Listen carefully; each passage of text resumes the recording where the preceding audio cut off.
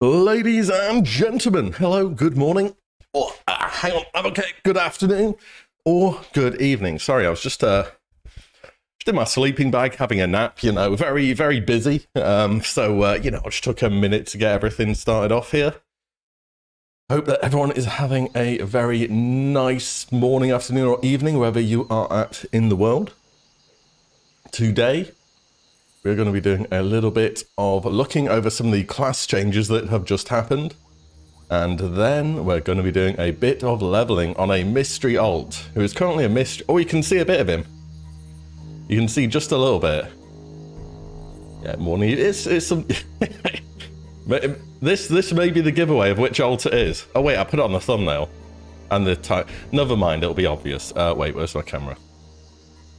Hello, how's everyone doing? Wait, is the audio like super quiet in game?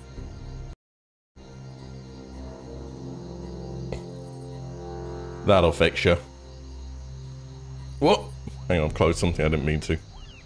Oh, very professional. Anyway, Honeybun, yo, how are you doing? Cleric, what up? Zerodus, how are you doing today? It was a sad day. Yeah, we're going through the classes. I missed off Druid, and I didn't quite get around to it, but fingers crossed, things have been okay the past few streams. I've had to like turn the bitrate down a bit so it looks a bit more pixelated, but it's never really been a graphics-based game, has it, Classic?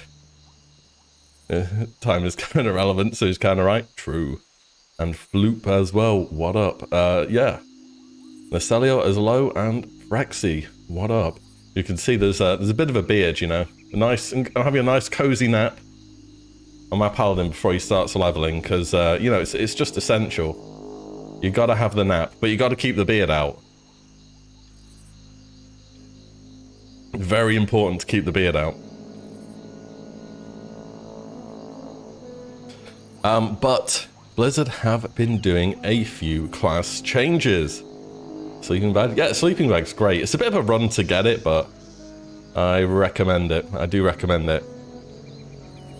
So yeah, 1 or 2 class changes to speak of. Now, I think Blizzard are, they're doing class buffs, first of all, primarily, right? So obviously they nerfed Star Surge the other day. They reduced its base damage by 35%, and they changed its spell power coefficient from 100% to like 42.9 or something. So there was, you know, that was a pretty heavy nerf. But after that, they have now been buffing things.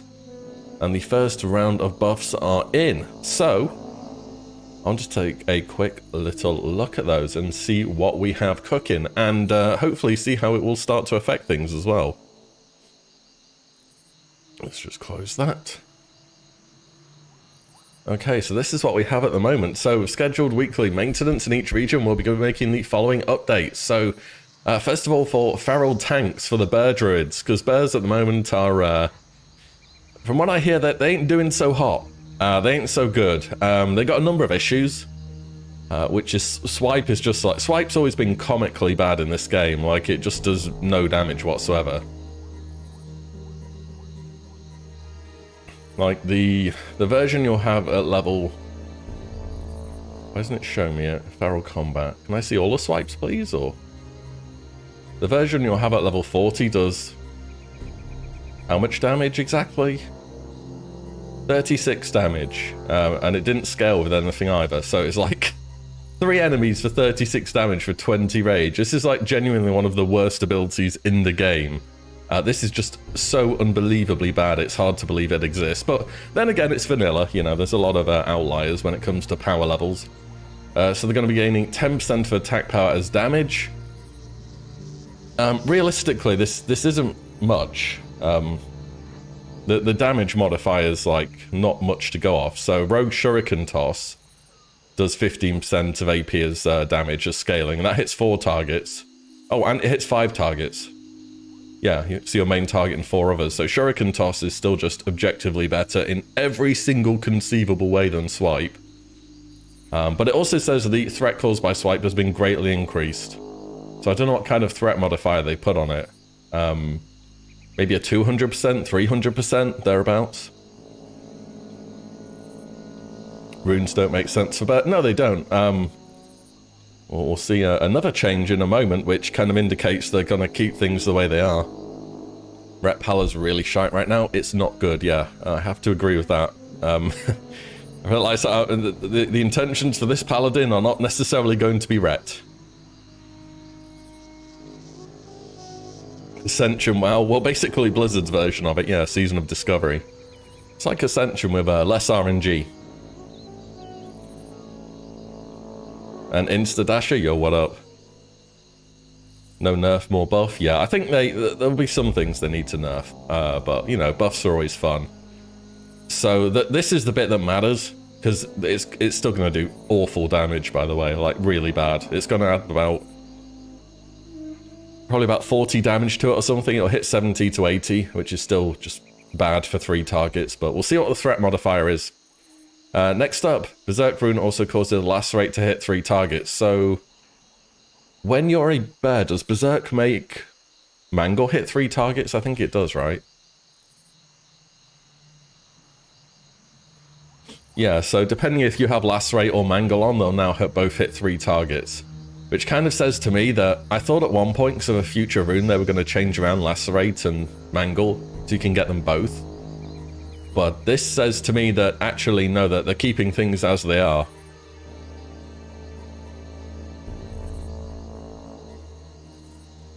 These spells and talent trees without thought to it when they're first making the game. I mean, yeah, it must be really difficult though. Like, imagine the guy making all these. It was, what's his name? Something Jordan, I think. I forget his name now, but yeah, making all these things would have been immensely complicated. Blizz can't afford more than 4 devs. I mean, there's pictures of the SOD dev team. There's like 2 dozen of them or so, about 18 on. So Kevin Jordan, there you go. That's the fella. He used to stream back at the start of Classic. I don't know if he does it anymore. Interesting guy though. Very good insight for Classic. Yo, Vigo, what up? But yeah, this would have been so difficult to make. Like, I think, all things considered, they did a good job for the basis of classes, but yeah. So Lacerate now hit up to 3 targets. I mean, I guess, but yeah, like, Berserk's on a 3-minute cooldown. You don't really use your cooldowns for AoE threat. I don't know, it feels like when you're doing dungeons and stuff, you need AoE threat like all the time, you know, you need Consecration, you need Avenger's Shield, you need Divine Storm. You just need these buttons you can press every 30 seconds. Not something that's dependent on a 3-minute cooldown. Obviously, it's just a buff and it's good. And it gives you more of a choice of being able to pick Mangle or Lacerate as a bear, but it still seems kind of whatever to me, this, to be honest.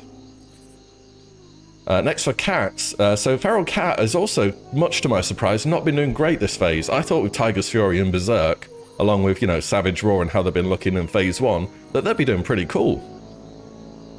He wasn't the only one? Oh, right, I see. I remember him doing the classes though and streaming, but interesting to listen to. Yeah, Kevin Jordan used to stream. So duration of rip has increased to 16 seconds, was 12, so 1 more tick. I guess with King of the Jungle and Berserk, you can now realistically fit Rip into your rotation, and especially against the higher armor targets, Rip is going to be better than Ferocious Bite, I imagine.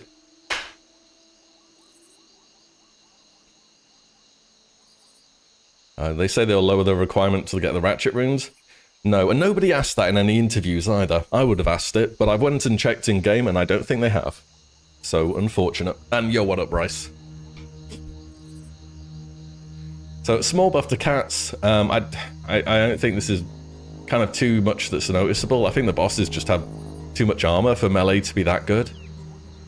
And a bit, you know, 1 more tick on Rip isn't gonna really change much for cats. Yeah, I was hoping they would too. I've got so many ults where I didn't do the Ratchet rune. I was like, I'm just gonna hope they change things, and they didn't. Not seen the logs yet. No, we can look at the logs over the past 1 day. I was going to do that after we check the class changes, but these class changes won't have had time to impact the log checks. This is with maintenance. But yeah, so Druids, so obviously they nerf your Star Surge and they gave you that compensation buff for Eclipse, so your next Starfire does more damage. And they've basically increased the extra damage from 66% to 80%. and apparently corrected a bug causing this bonus damage to be lower than intended at level 40. They didn't say anything about the spell knockback thing. Is that still a thing for Eclipse's druids? So like your spell knockback just doesn't work? You got to revered with the waylaid supplies. Ugh. Hey, Sparkly Rug, welcome. It's fixed. That's good. Good. I didn't see them mention that, but hey, if it's fixed, it's fixed. Because I know people had some problems with that, but they always fix stuff like that. It's like, as long as it's on their radar, it's fine, right? So Druids, pretty much every spec, minus Resto's, got buffed. But Resto is still pretty much just press Wild Growth, and in between your Wild Growths, you just DPS. From what I can tell, looking at logs at least. Do you remember before Noma released and Blizzard were like, yeah, things aren't going to be immune to certain damage types, but they're going to have really high resistances? We just didn't know those really high resistances were going to be armor. Yeah, unfortunate for melee, I guess.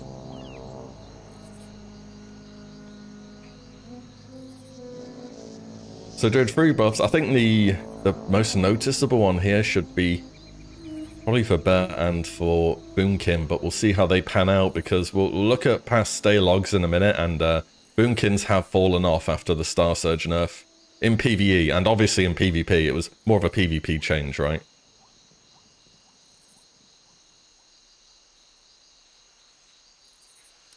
Shaman. So Enhance is also kind of in the bin at the moment. It needs help. Needs a lot of help. So the Dual Wield Specialization Room now provides 50% bonus damage to your offhand weapon swings. So that's going to be offhand weapon swings from...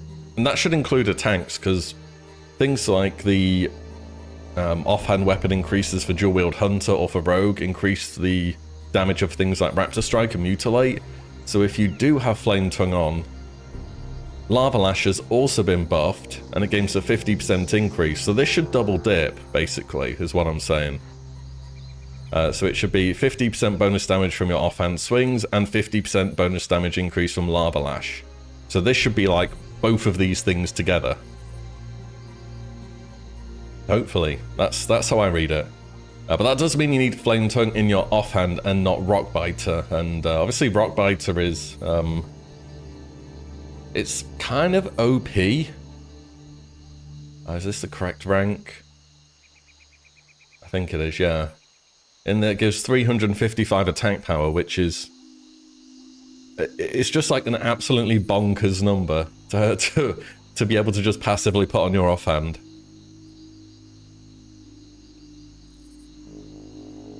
But the Dual Wield Shaman identity is going to be getting buffs, so hopefully they'll do a bit better. There's so much power in the Dual Wield spec now, because you have 10% melee hit, 10% spell hit, Storm Strike hits with both weapons, 50% bonus damage to your offhand weapon swings, and Lava Lash now gains a 50% increase if you have Flame Tongue equipped. So it's kind of hard to believe you're not going to always be playing some like Dual Wield spec now in PvE.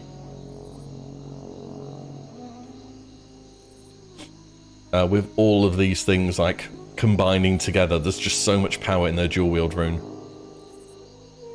If Hunter gets an OP rune in phase 3 again. Don't worry, the melee Hunter nerfs are on their way, I'm sure. Warriors in shambles every phase, they're not 20% above everyone else. They'll be scaling. They were kind of mid at the start of phase 1, and then the scaling kicked in, and they just dominated again.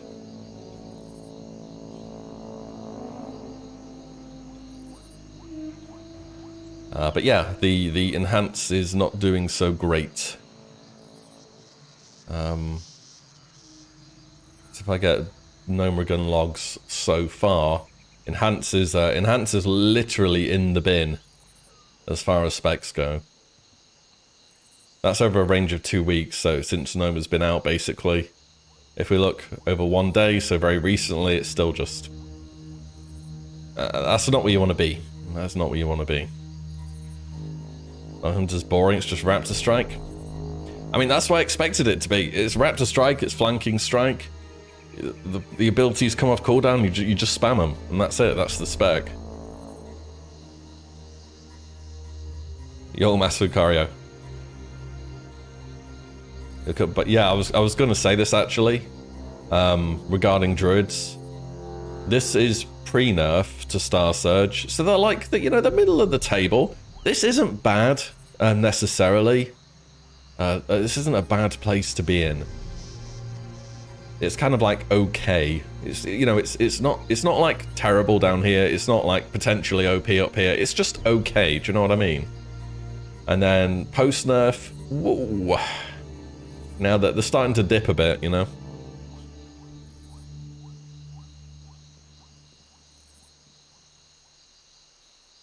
Shamanistic Rage Druid. Yeah, Shamanistic Rage Druid double rock bite seems like almost an oversight. Because of how much mana you can regenerate through it with double rock biter. None of the other imbues are anywhere near that good. Ellie Shaman's up there. Yeah, again, Ellie Shaman's been climbing. Look at Ellie Shaman at the start. At the start of this phase, last time I did a stream, I was saying Ellie Shaman was like down here and now it's moved up. And that made sense to me. Ellie Shaman should be good with all the buffs they've got. Or talents and stuff, I should say. That Fire Mage as well has been climbing. Not bad, not bad. Also, the proc chance of Maelstrom weapon is now roughly 50% higher when your main hand weapon or your two-handed weapon is imbued with Wind Fury weapon. So, I don't know how fast you are generating Maelstrom stacks already, but 50% higher to me is... That sounds like a big number, you know?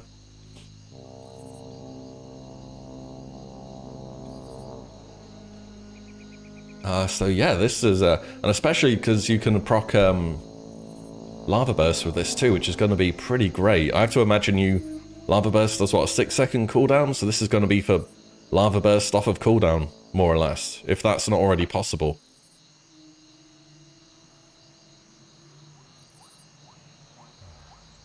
Yo, Catatonic. Season Discovery thing's pretty fun. Yeah, I've had a good time.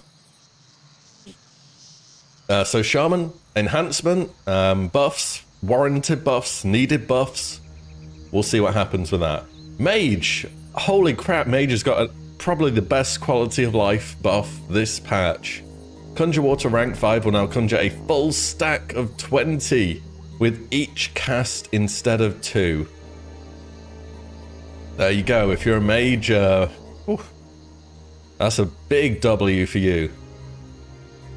You went from 10 casts per stack to 1. Damn. Now, if you ever had an excuse pre-raid of being like, oh, sorry guys, you know, I can only make 2 at once, right? I can only give the healers water. Now it's going to be like, okay, everyone wants water.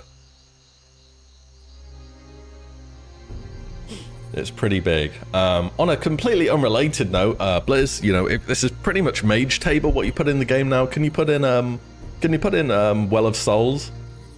Because I don't know, we're doing some Nomagun yesterday, and some of the bosses, there's a bit of progression to do on them if you're doing them for the first time, and handing out 1 health stone at the moment sucks. Or the 1 health stone at a time, I mean. And we already have Summoning Portal. But in Soulwell. Do it. Yeah. I mean, Soulwell would be nice. Obviously, this is great quality of life for mages. It's going to save you a lot of gold, a lot of time. And, yeah, just general positive thing. If mage is your main, very happy about that one. And Paladin. Okay, so this is like part of the reason why I decided to level my mage next. My mage, my Paladin. So Art of War now reduces the mana cost of Exorcism and Holy Shock by 80% when active. So in other words, you get a melee critical strike, and then your next one of these 2 spells is going to cost 80% less, which pretty much deletes all the potential mana issues this ability would have had, or this rune I should say. So I don't know, the Shockadin thing sounds kind of interesting. Hot swapping runes to armor doesn't seem right to you, seems unintended. You should see what high-end PvPers are doing. They full on have like a plethora of items and like swap macros for different situations and different matchups. Like, I think in PvE it's pretty like casual what people tend to do. In PvP, people can go wild with gear swapping. It's a whole different world at high end in PvP. But yeah, they want Shockadin. I want Shockadin. Like, imagine if Shockadin's a legitimate DPS. That'd be hilarious. And also, Beacon Light mana cost has been greatly reduced. So I didn't know it was super expensive anyway, but if you play a Holy Paladin, you're refreshing this on cooldown, so that's nice. And these changes are also active at the moment. So if you do have a Paladin, you have Art of War, you want to try out the Shockadin meme, go for it. This is active right now.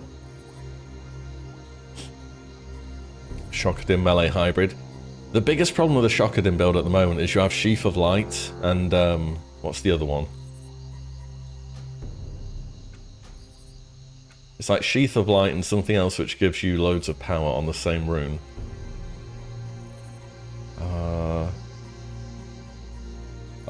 Infusion of Light, yeah, for the extra damage and stuff. Why the Paladin changes get activated already? I don't know. I guess they could just do them already, so they did them.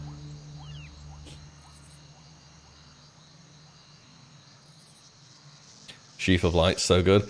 I hovered over some guy this morning who had Sheath of Light active, and it was giving him I think it was like 190 spell power. And I was like, dude, that's crazy. That's so much spell power. So it seems as though it's going to be kind of hard not to take Sheath of Light, especially when it scales.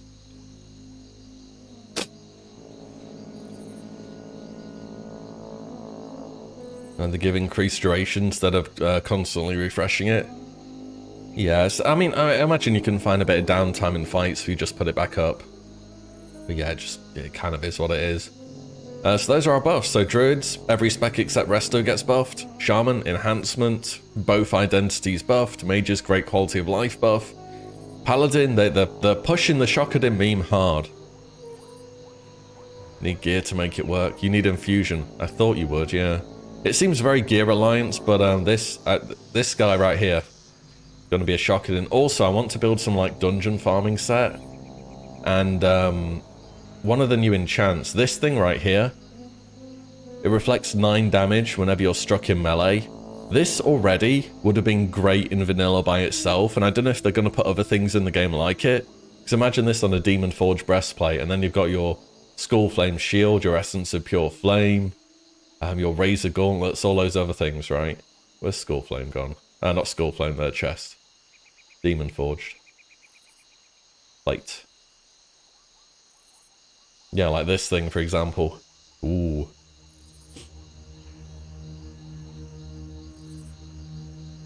Scaling's horrible. Oh, right, damn. Resto Druid, best healer. I think they're definitely up there. Your phase 2 experience been so far? It is pretty good. Let me show you something. Wait, let me hide that real quick. I just need to hide some super secret information. I'm going to show you something. So I was doing Gnomeregan yesterday. And you know, like all these talks people are having about, you know, this class is OP in PvP, this class is OP. So yeah, I was doing Gnomeregan, and you can see I'm on the Warlock here. Now, bring this to your attention. We don't have a Fire Mage in the group, so I don't have Improved Scorch. I don't have Power Infusion, and I don't have World buffs. I've got all the other consumes. I have my Shadow and Flame active, so that's 10% fire damage. I have Incinerate, that's 25% fire damage. I put up Lake of Fire, so that's 40% fire damage. Given all that, how much do you think I can crit for with a Chaos Bolt? Because I literally can't believe how hard this class can hit. Like, I think they might nerf Fire Warlock a little bit, because this... where is it? 3.2? Ooh, if I have more buffs, I'll be able to.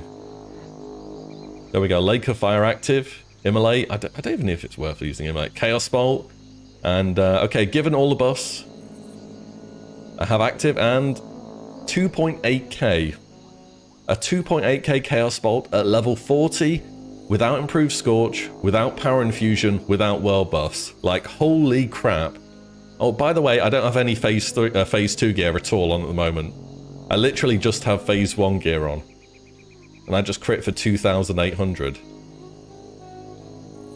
Isn't Firelocks the only good locked DPS? Yes, they're miles ahead of other locked DPSs. They're like, there's no point playing other stuff. And then what happens after you hit 2.8k as a Warlock? You over aggro. Yeah, so that's kind of the problem with it. Yeah, and then I'm like, oh, and I pop my boots, drop threat, goes back on the tank, and then I have to AFK a bit. Yeah, so unlucky. Improved Scorch about 3.2k. Yeah, imagine PI as well, and world buffs. Like the world buff, it gives you 42 spell damage. And if I had the goggles as well, which have like 50 spell damage on use, I'd be able to get another like bunch of damage out of them, so...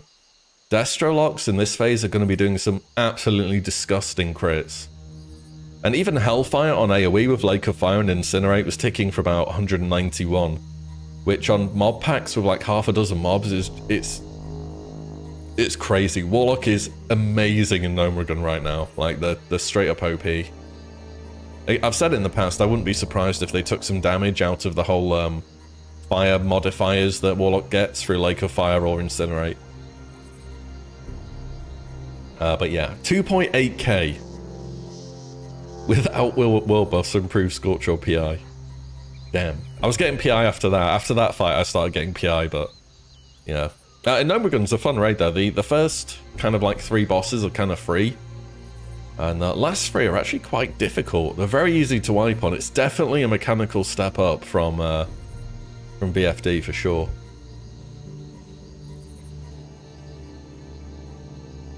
Tank Warlock his Hellfire is amazing in SM. Yeah, I didn't get a chance to do it myself, but the Warlock build with a Hellfire and you take Intensity and then get a Paladin or something. Isn't Noma pretty long? I think we ended up clearing, it's a bit over 2 hours, but we wiped a bunch on the second to last boss and the last boss. Where are you from? I am from Britain. Antarctican accent. Yeah, pretty close. There's so much. There's a lot of trash, but a lot of it's optional. To be honest, right? I didn't mind the trash in Noma because it has enough health where you can actually do some AoE and feel good about doing AoE. Which obviously isn't going to be great for every class because, you know, not every class can AoE, but I'm playing a Lock and their AoE is great, so I felt amazing in Noma. And it's better than the BFD. The BFD trash was actually so bad. Like, you run into the Sorceresses and the Frost Nova you, and you run into the next one, it'd Frost Nova you, and they all had no health, and literally anyone could just hit them and it was fine, and nah. The BFD trash was actually so bad. I enjoyed the Noma as a whole, though. It was fun. Oh, Lady Kelserin, what up? What up? So those are our buffs. As for deeps at the moment, so obviously over a range of a week, this is pretty much since Noma has released.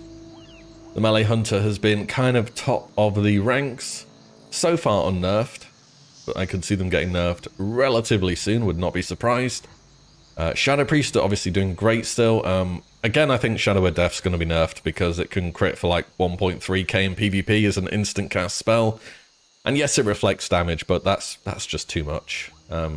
It's too much for an instant cast. The Warlock hit 4k without Scorch. Holy! He must be absolutely stacked then. Damn. That's incredible. 4k. Imagine 4k at level 40. I played Lock the whole way through Classic in Vanilla. 2019, not original. And like in Nax gear, you wouldn't hit that hard. These runes are crazy. You know, that's what they'll do for another raid next phase. We don't know. A lot of people seem to like Sunken Temple. I don't know. I remember in one of the interviews Blizzard did, they said part of the reason why they picked Gnomeregan was it because it felt as though it was a space that fitted enough people into a raid, if that makes sense. Like, it's got a lot of big open areas that you can, you know, go into with a bigger group than a 5-man dungeon comp. I don't know if Sunken Temple has that. Because it has the, it's got like a lot of very narrow corridors. Like, I've said this in the past, like, it's got a bunch of narrow corridors. You know the puzzle rooms? And the rooms where you have to kill the troll channelers. The whole, like, area around that, the circle's very narrow and enclosed. But then afterwards you have the area with all the green dragons, which is like huge and expansive, right? So maybe they could rework it, but I don't know. I do want to see BFD made into a raid though. Not BFD, BRD, Black Rock Depths, not Black Fathoms Depths. It was intentionally made to be a major city, but they didn't have time to finish it. And they never have. Yeah. The gnomes have never returned home, can you imagine?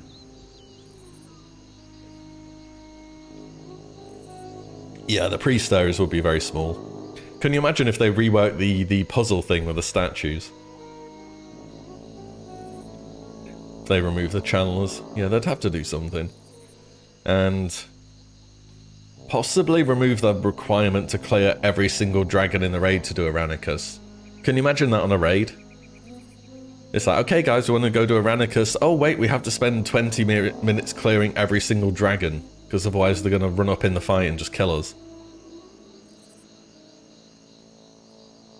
Is it Mechagon it? Mechagon's Mechanomes, which... I don't know, maybe that's got something to do with it, I'm not sure.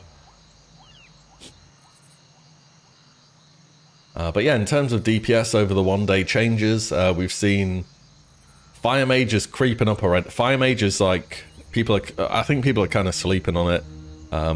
Fire Mage got a lot of powerful talents, a lot of powerful runes. They're doing huge amounts of damage, and they're creeping up on melee hunters as well, which is like wild. Now, Warlocks again could very well see nerfs to their fire damage multipliers. DPS Priest, I think when you take some damage out of Shadow Word Death, they'll fall down like 1 or 2 places and they'll probably be okay. Elemental Shaman, I think they're doing fine, happy to see where they're at.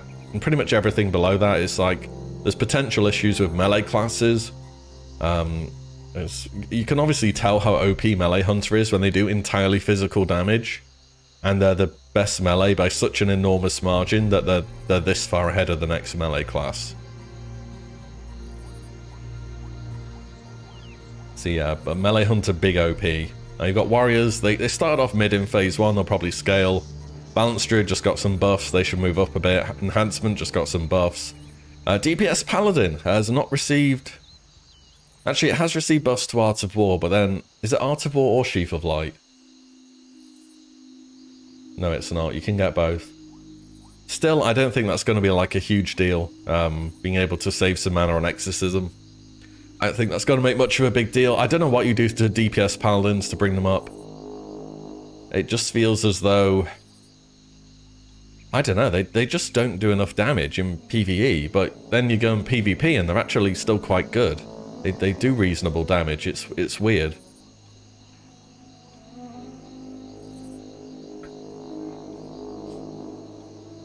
Paladins are looking at Shocking builds, like this guy right here. Ooh.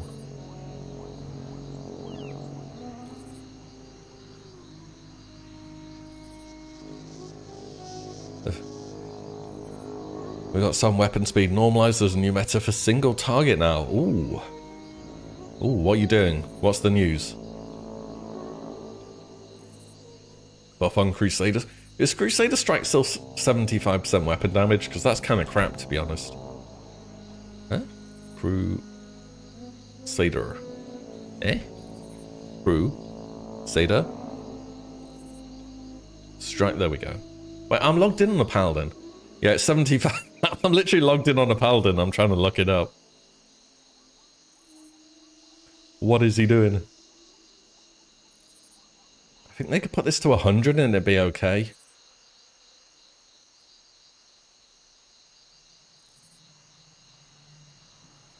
Oh, Sarquel, what up? I'm good. My day has been great, thank you. And I'm just checking through some of the class changes and stuff now.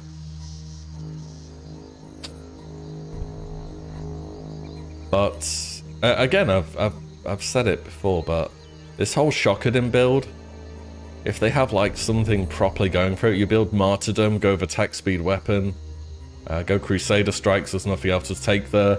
I think here, Sheath of Light gives so much spell power that you can't take Infusion, and Art of War's giving you resets anyway, so you just go Art of War, and then legs you go Exorcist. And then you just go full down the Holy Tree, you take 5 here, 5 here. I guess Conk for the AoE, why not? That. Lay on hands, illumination, because you have to. Probably... Yeah, you can get improved wisdom, I guess, why not? And then you go that into that or something. Maybe, yeah, maybe you could even play this as prop pally.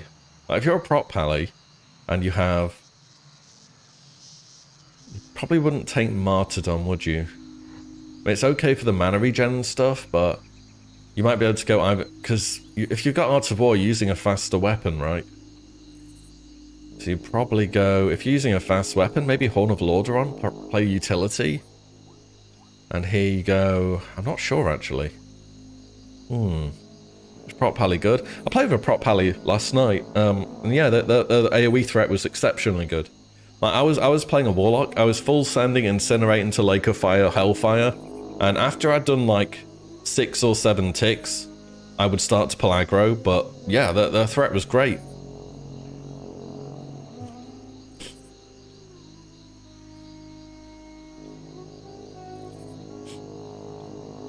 Holy Priest, Dis Priest, Pally or Druid for your first healer ever. Ooh. I'd probably say Priest because they have the most versatility and they're typically very good in vanilla and they've been good so far, so I would say Priest. Paladins have a taunt? They do, yes. If you pick up the Hand of Reckoning rune, it makes it so you have a new ability that allows you to taunt.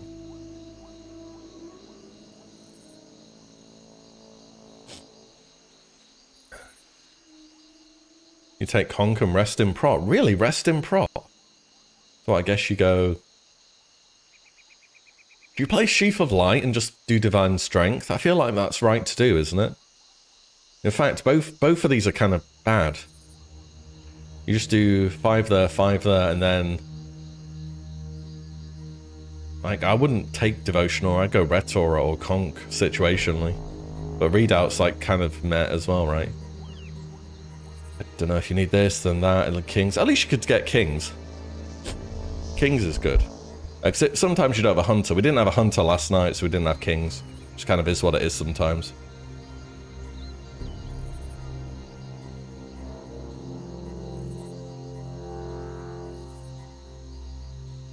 Yeah, yeah, it feels kind of right to do. I know, I think Paladin's talent tree is very interesting. I've always liked it a lot. And, yeah, just the AoE farming potential as well. Like I was saying, the... especially with things like this new enchant, Retrocutioner, 9 reflected damage. You don't have Kings? Oh, you just... What if you don't have a Hunter, though? It is only 1 talent point. I mean, every Hunter will have lines. It's just, do you always have a Hunter? Last night we didn't have a Hunter. What if you're playing solo? Would you like to have Kings when you're solo? I don't know, I think you would.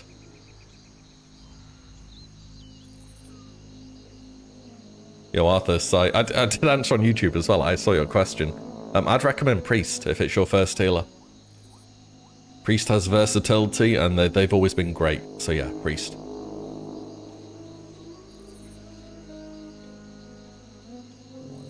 If you're on your Horde but you love to play Paladin.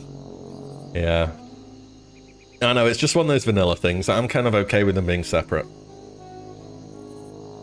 Lets you see how green the grass is on the other side, really, doesn't it? Might works with Sheath. Ooh. True.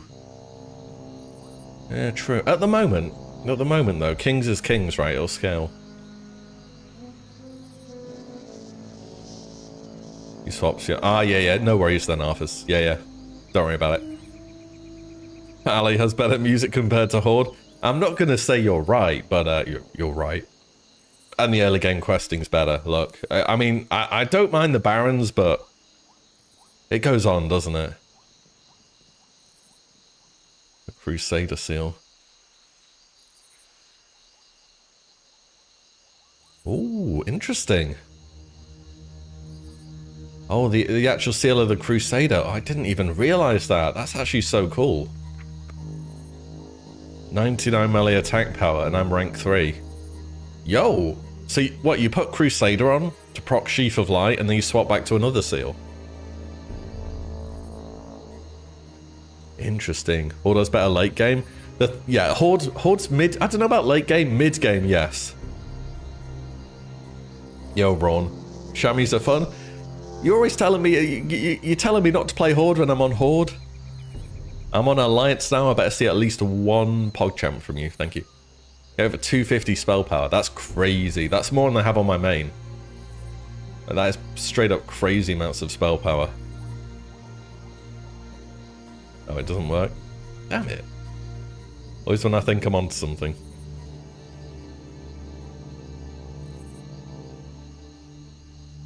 I love when you play Ali. Okay, right, we're good then today. We're good.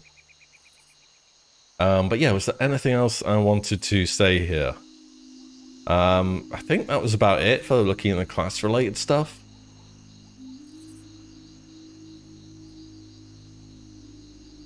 You do that? Yeah, I do tend to play more Alliance, for sure. So next on the chopping block, I think, there will be buffs. I think they'll do some kind of buff to DPS Paladin. This is just, it's just not good at the moment. It's in the bin. Could use buffs. I know it's still good in PvP, but we'll see what they do. The PvP meta is already incredibly bursty. Enhancement's been buffed. Bounce has been buffed. Feral's been buffed. Warrior, I just want to say, like, get some gear and see how it looks, and then we'll see what happens. If I was Blizzard, I'd be super scared of buffing Warrior. Give it like 2 more resets. We'll see where they're at. Rogue, similar story, and everything here on upwards. Arcane's fine, Elemental's fine. Priest, just Shadow Air Death's gonna get nerfed. Warlock, your fire damage multipliers might get nerfed from Lake of Fire Incinerate. Would not be surprised to see either of them. Fire Mage is probably a bit of a sleeper OP. They absolutely clap in they're squishy as anything in PvP. Like, they fall over if somebody looks at them. But then again, they just put out crazy damage. I'm not sure what you'd touch for Fire Mage if you were going to do something. But yeah, one to keep your eye on for sure. A Melee Hunter, I think might need to just increase their cooldowns a bit. And perhaps lower the damage from the dual spec rune on the offhand from 50% to like 25. Bring them back in line a bit. So I think if melee hunters were using two-handers, they would actually be okay. It's the dual wield rune which is busted as hell. Because you don't see any melee hunters with a two-hander, do you? Well, not in PvE. In PvP, maybe you do, and they're good enough. Reduce the armor in Noma. Yeah, the whole armor thing's like, it just hits all the melee, which is, again, it's like testament to how overpowered melee hunter is. And Frost Mage is like... I don't know. It's kind of playable for like farming. Not like Frost Mage as a spec using frost spells, but Frost as a talent tree with down to Ice Barrier. It's still good for farming. It's probably okay for PvP just because it gives you defensive options and the meta's so incredibly burst heavy right now. But for PvE, I think, honestly, like I'm playing a DPS Warlock right now. I'm kind of okay with having a spec that does well. If Affliction was like mid of the table, I'd be like, oh, that's nice. I'm not going to play it. I'm going to play Destruction because it does more damage. But you know what? Mages has choice. So I think they're fine. I think Frost is kind of just not really going to be a PvE identity, from what I can tell here. Yeah, Affliction's not on the list. DPS. Yeah, they just don't even consider it a DPS spec. It's not even listed on Warcraft logs whatsoever. Mages have all three. Hunters have melee and marksmanship. Warlock? Your Destruction, or you're just probably doing terrible damage. I don't even know what Affliction looks like. Fire Spent and Frost. It's a living flame bomb and regen. But yeah, I mean, they're runes though, do you know what I mean? Like, Frost is an actual specialization more than just a rune package. It's like, you're going fire, you're using fire runes, and you're taking fire as a spec. When you're going arcane, you're taking arcane runes, and you're going arcane as a spec. Frost, it's like, it just doesn't do that. You can take Frost as a spec, but then you're using, like, fire runes to support it.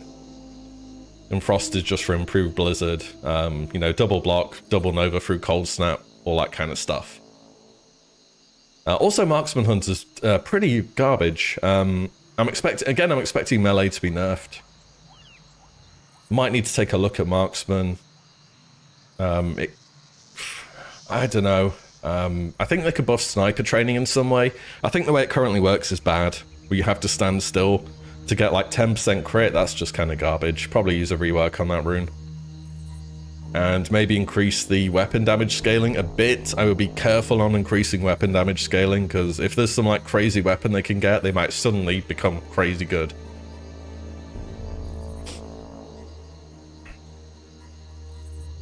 The new boomies. Yeah, this is just a one-day look, so your Starfire did just get buffed from 66% bonus damage to 80%. So you'll move up a little bit here. Your Frost not to fall over when people look in PvP. Yeah, I mean, Frost Barrier, your wards, Mana Barrier, they block a decent amount of damage. It's just the PvP meta is extremely burst heavy right now. I feel what they should have done is... Whoa. Oh, the busting nerfs come with the regional reset. So if you're in America on the Tuesday, and if you're British or in EU, they'll be on Wednesday. But yeah, I was going to say what they should do with the PvP sets is for level 40, I feel like they should have put some tier set here. Like a 3 or 4 piece tier set that just gave you a bunch of stamina. So if you did want to do the event and gear up for PvP, you'd be able to just have a set that has just a lot of stamina on, so you can live through stuff. So our health bars just feel too low compared to the amount of damage that's going out right now. They certainly want nerf stuff and more or less buff things instead. Yeah, but there may be some outliers, which, you know, we shall see what they end up being.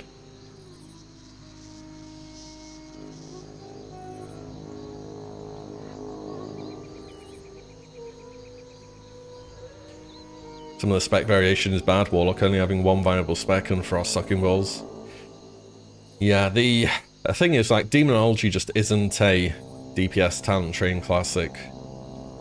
You basically have to put Felguard in the game, and then put a talent in the Demonology tree to force you to go into Demonology to make Felguard good. Like, you'd have to put something at the bottom here, like, get improved Spellstone, combine it with this, and put a talent here, saying your Felguard does crazy damage. That's the only way you're going to make this a DPS tree. An Affliction, it's just missing dots, critting and stuff, so it's an unstable Affliction as well, probably. So yeah, it's just not going to be a thing at the moment. Only SR right now. I respect on my Warlock after raid to a farming spec. Where I decided to go improved Imp for some reason. I took this, then that, then this, and then I think I went like this. I went this, and like again, I regret. I should have just put all these talent points here down into Shadow Mastery, and it would have been so much better. Like, I was trying to get scaling for my Imp through this and Demonic Knowledge, but it just sucks. Like, this talent tree is garbage, genuinely. It's just a bit of support. A DS Ruin will be best at 60. With the way we're looking at the moment, there's no way that you're not playing some variation of Ruin. If Chaos Bolt's hitting over 3,000 crits right now, so it's going to scale out like into oblivion.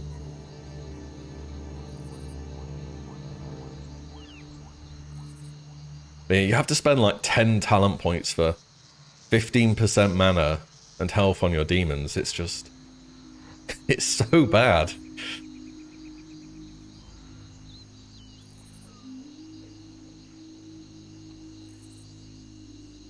Yeah, Warlocks, we're gonna be playing... like, in Raid at the moment, for Locks, you play... I don't think you go improve Shadow Bolt. Yeah, that... I actually don't take Shadowburn. Because basically, I just don't like the ability. Because I'm going Fire Spec, and I think it just costs way too much mana, so I actually don't take Shadowburn. I go that, and then just one in Imp. You possibly could just go 5 into improved immolate, but 1 in imp I think does a little bit extra.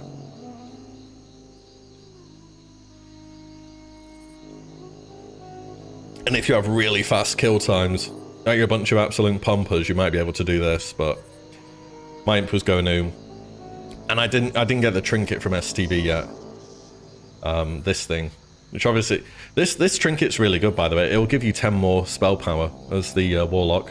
And it gives your imp so much more mana.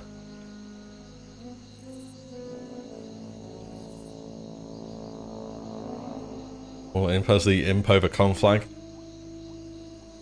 Yeah, I'm surprised that conflag wasn't better. The thing is, Incinerate as a filler spell is so good that you don't want to have to like waste the globals and like consuming this and then getting a new immolate up. If they put a rune in the game that said, you know, immolate doesn't consume conflag, maybe? Wish you like the fact you just want to play Shadow? Yeah. I mean, I play Shadow all of the time apart from raiding. Like the rest of the time, if I'm just like out in the open world doing stuff, I'll have. Do I take? Yeah, I'll probably take Nightfall. 1, 2, 3, and I've got a spare point. I think I should pick up that and then that. Honestly, I don't even use Dark Pact. I heal so much, and Dark Pact just like is so spammy. I don't take it most of the time. Where else could I put a point? I've probably just got a point to waste here. I don't even know what I'd put it in. Improve Shadow Bolt. Maybe your Nightfall crits and you get 4% more damage. But yeah, I don't know about Dark Pact. You just heal so much, it feels like you don't need it. But yeah, we shall see. Anyway, I want to do a bit of leveling on the Paladin. I'm going to be right back real quick, 1 sec, and then we shall continue onwards, okay? I will BRB.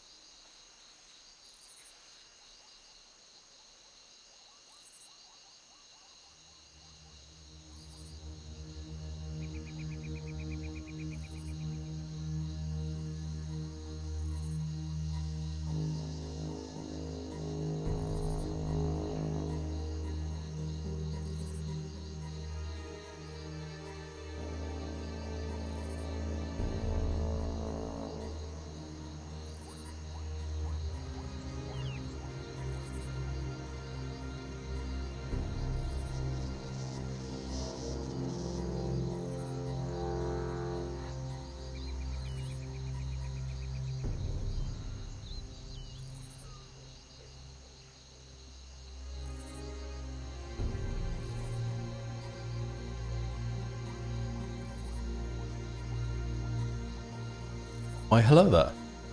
Right, let's get a few levels, shall we? Because, as I remember, there's quite a bit of XP between levels 25 and 40. You can subjugate demons on Metalocks. You used to be able to subjugate them for 5 minutes, and they've changed it to 10 seconds now. And you know what? Their reasoning was funny. They said, we don't want CC to last that long, essentially. And it's like, oh, but you know, we can have a rogue or mage literally stop you from playing the game for a minute straight. That's fine. But you know, subjugate demon? Whoa, were you crazy? I guess you can banish them as well, right? Well, you could banish trees during TBC and stuff.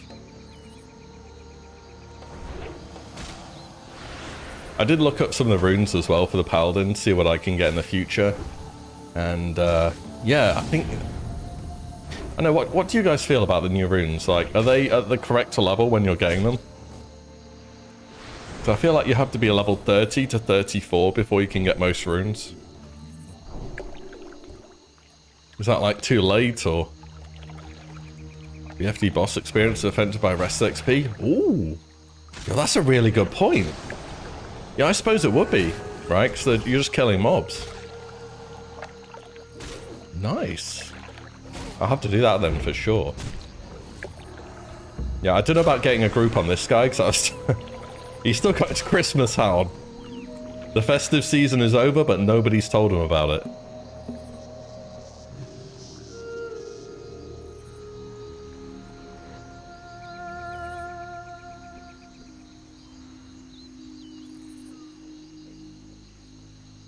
So I know my Warlock, at least. It felt as though there were a lot of runes in Desolus. And I was kind of hoping to avoid Desolus. It's not my favourite zone in the game. But you know, I went over there, I got my runes. Did what I had to do. I need some of these great crocolisks. Giant, sorry, not great. Terribly sorry, crocolisks.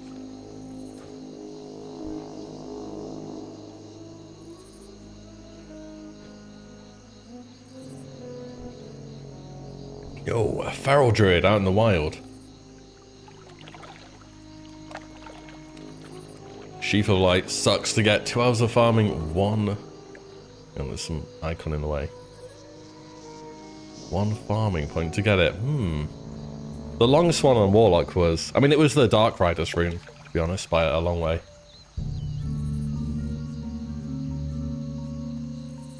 The Dark Riders one, and... Because the Dark Riders was Demonic Knowledge as well, which is like...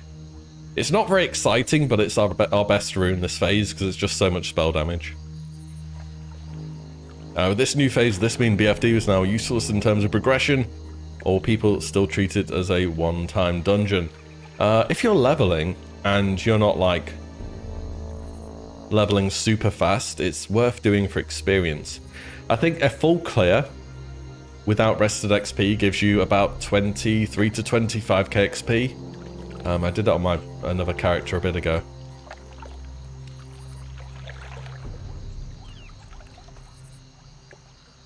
On Alterate Highlands. Oh, the yeah, I was reading it earlier. The Divine Intervention one. You just need to find somebody to res you though. That do be sounding kind of nice. Never go again. I like the sound of that a lot. What's it called? Guarded by the Light. Somebody's killed all the crocolisks. Alright, we'll do some sailors.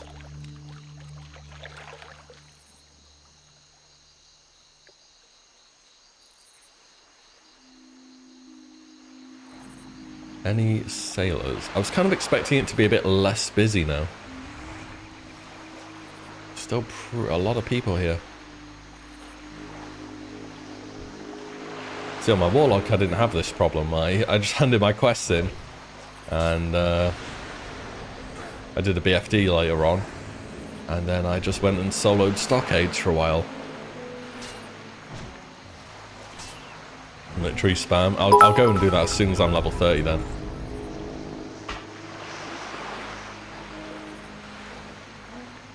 Oh, Cascade, the 100 bits, thank you. The beard, the voice, the hat. I love you, let's go. My man. Thank you. No, I appreciate you. Very generous. Can't quest on your shaman. Is this a can't quest because of PvP or can't quest because your class sucks kind of thing? Which one? It could be either. I'm kind of looking forward to playing Shaman as well. I think after Paladin, I might go Shaman. I wanted to do Hunter and play Melee Hunter, but I'm so convinced it will be nerfed that I don't want to, like... The thing is that the dual wield spec runes are the Dark Rider one, right? Too many people? Ah, yeah. Yeah, it just sucks. Try and get a layer. See if anyone in your guild's on a different layer. And hopefully get out of the death ball. Titan's Grip when? Man, I was so sure about Titan's Grip. I thought, oh, they've removed the warrior requirement from automatic crowd pummeler. Surely this means Titan's Grip. And no, as it would turn out.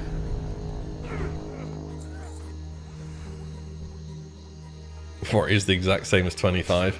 I have to say, the warrior runes are underwhelming. Like, I get why they've done it, because they're scared to, like, put too much power into warrior.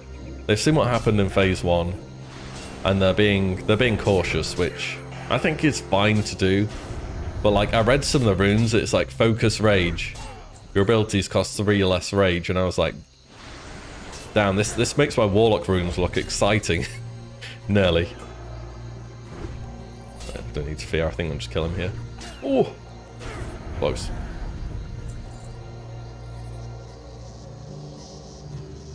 Might get Mighty Menethil, Hand of Dragon, last phase. Ooh, can you imagine? When can undeads be paladins? Oh, it's just some debuff from this quest. You get this curse and it turns you into a skeleton. A little skelly boy.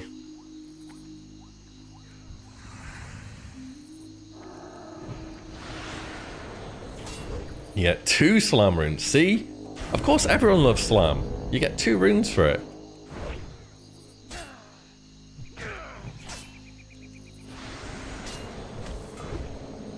And if I don't know, the data mine runes for next phase also seem kind of like meh for warrior. I don't know, it's just, I think after phase 1, Blizzard are very cautious about overbuffing melee. It's like with all the new crafted items, right? I'm sure you've seen the updates, but if you haven't, like blacksmithing, these items are all new for Season of Discovery, and they all give spell power, every single one.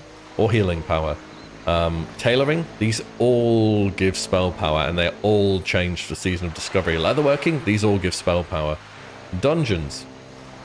Let's see. Which bosses? Updated. It's like, across the board, Blizzard kind of realized that, huh, casters suck. We're going to need to give them a lot more gearing options. Level BS got 0 upgrades. I guess you get the goggles and yeah, that's gonna be it, isn't it? But anyway, Nomagun last night, we had some warriors and they were doing pretty good, especially on AoE of Ravager and sweeping strikes and stuff. They were pulling off some pretty respectable damage, to be honest. But yeah, on the last 2 or 3 bosses specifically, it was like just all casters really. Not so much on the last boss. The last boss, you have to do so much running around to like click the buttons that we couldn't do too well.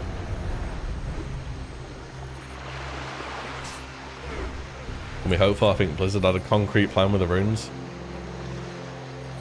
Yeah, it's probably frustrating for them, right? They're seeing people like discover the runes and they're like, this element of the class is clearly missing.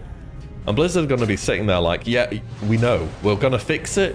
You need to wait for 3 months until the next phase because we can't just like splurge out every single change we have planned in one patch. Do you know what I mean? Love the game so much. Hey, I'm glad to hear that.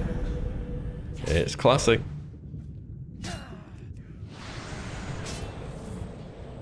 Comfy, it really is. Heal up a bit. Oh, I need to kill this guy too. Not before I get more breath though. Don't want to drown. That is not a good look. Whoa.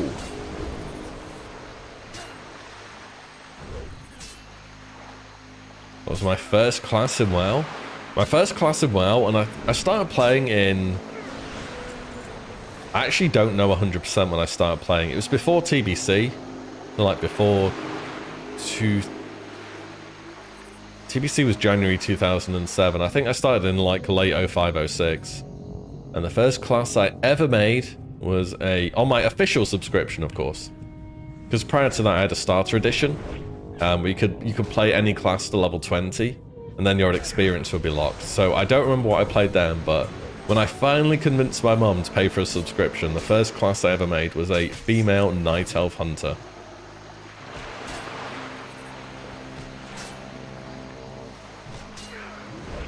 And yeah,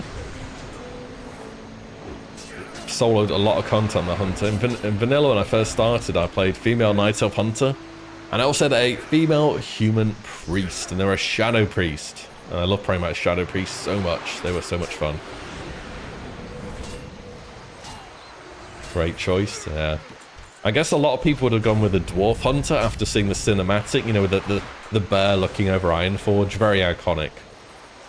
But I don't know, I like the elven kind of theme to the zones they have and the look and everything, and I was like, damn, I'm gonna roll this. Yo, Magic Pants, I'm doing good. Hope you are well. You're always a male Night Elf Hunter. Hey, not so far apart then, eh? Man of culture? Absolutely, yeah. You're on the Legolas? Hopefully you didn't call yourself Legolas though, right?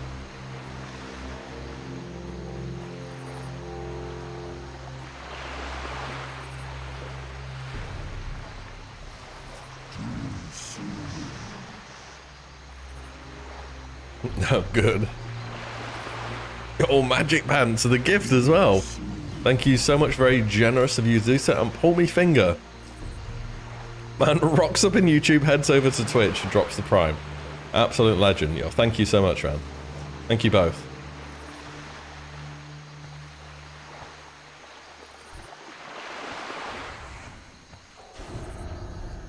Putting in work on the superior spec, yeah, library.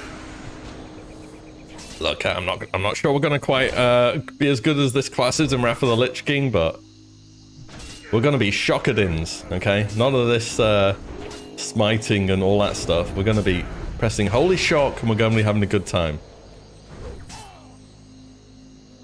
Hopefully, maybe, potentially. Knifey lovers, through and through.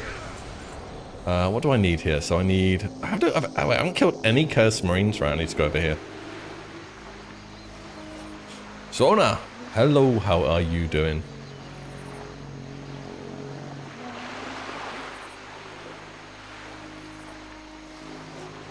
Oh, again, thank you, Magic Pants.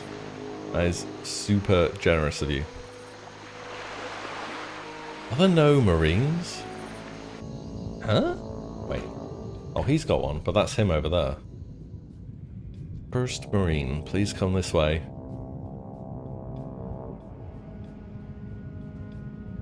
It's weird how I find the grinding classic fun because you don't like grinding. I kind of like it to some extent. I've always played very grindy games. But yeah, it's never really felt like a grind to me necessarily. So before playing World of Warcraft, I played RuneScape, and I was, let's just say I'd wake up at 4 or 5 AM and then go downstairs when it was like in winter and it was freezing, and I would go and train like experience in RuneScape. For what it means to anyone here, I go to experiments for like about 20k strength XP an hour, and I got to 99 strength on 2 different accounts. So I'm not adverse to a grind, but yeah, these days I'm not quite up for that level of grind.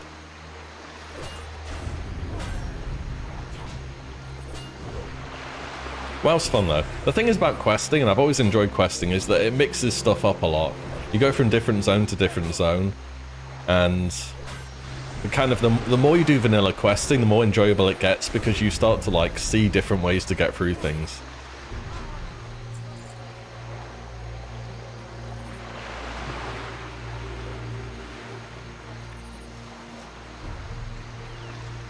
Just check out Melvor Idol. Try to get sports a while back. Game's just like Idol RuneScape. Huh. I've never heard of that. Jacket's just got sold though. It got bought out by another company, I believe. Server. Realm. There you go. And wild growth through and through.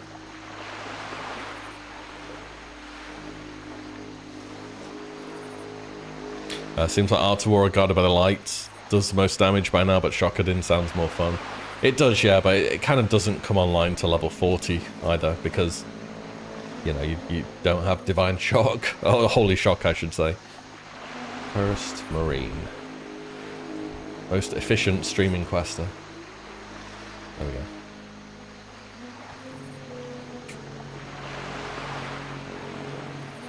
Wild growth, oh yeah. All my characters on wild growth, every single one. I was considering rolling on PvP servers for a bit, but I feel like I did PvP servers in 2019 on Classic. I keep pressing the wrong button for command. I haven't played this character in a while. Like I played in Classic in 2019. I played on Gehenna's the whole way through, and it was like probably one of the sweatiest PvP servers there was. It like had all the big private server guilds on it and stuff, and yeah, I feel like I got my fill kind of thing, you know? And I'm happy to do my nice chill questing on PvE and be happy with it.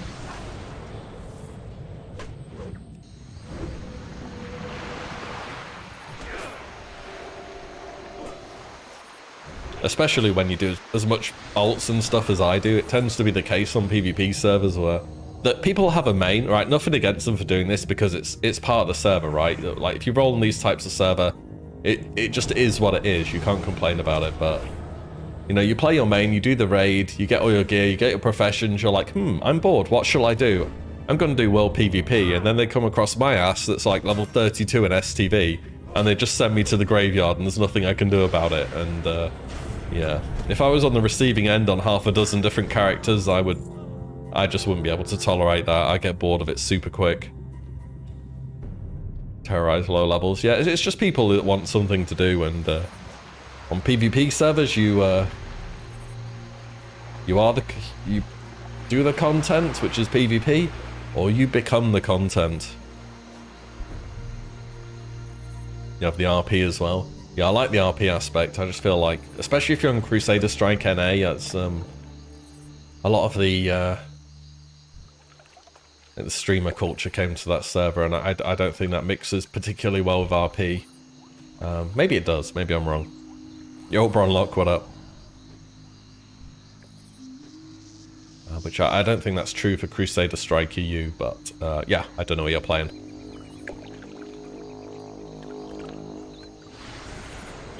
Keep pressing. I usually have command on too, and I've changed it to Divine Storm for some reason.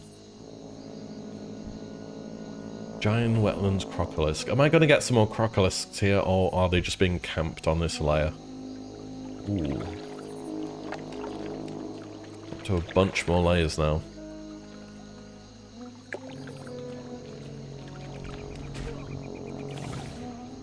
Any crocolisks? If there's no crocolisks, then we go hand in and do something else.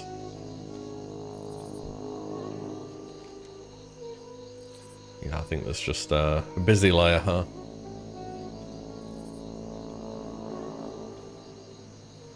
Locks Flame P1. Yeah, Living Flame is like... It's nice if you're already like through the door, but if you're not already on the server, then you can't really get on it. And it's especially bad if you want to play with multiple people. Like, I've heard while stream many times over that I'm on Locked Flame, my friend wants to play, one of these servers are going to get unlocked, and if they're still... They were locked the whole way through phase 1. I don't think they ever got unlocked, and if they're still locked now, then hope is slim that they will be unlocked anytime soon. I could have this one for S6P. Yeah, I've got it. I think you need it to be like the active quest or something. I just kind of know these quests anyway, so I didn't bother turning it on.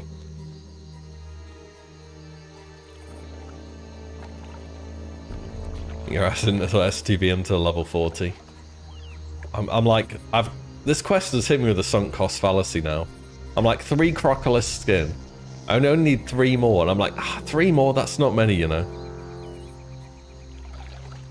This is how these quests get you, man. Especially the ones with the awful respawn rates. There's one guy. How many others? Alright, I'll play ball. We'll run around in circles for a bit.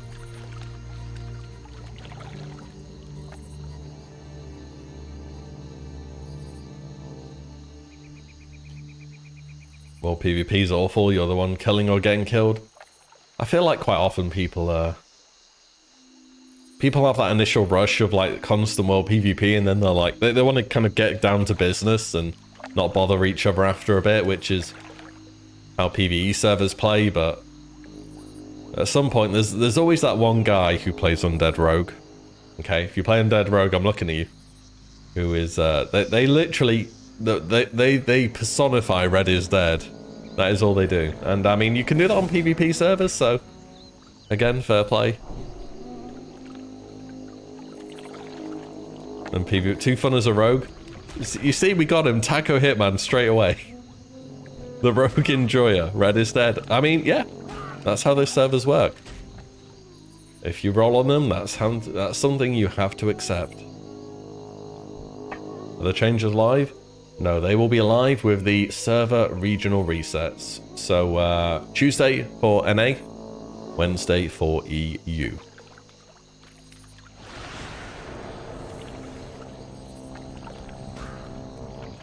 What's bad about Undead Rogue? Nothing. All Undead Rogue players are very reasonable people.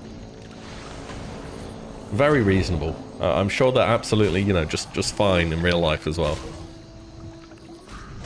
It's nice when you're using it. Changes the macro. Yeah, it does. Unironically, the best things about Rested XP is that it does macros, so you can target stuff on every quest.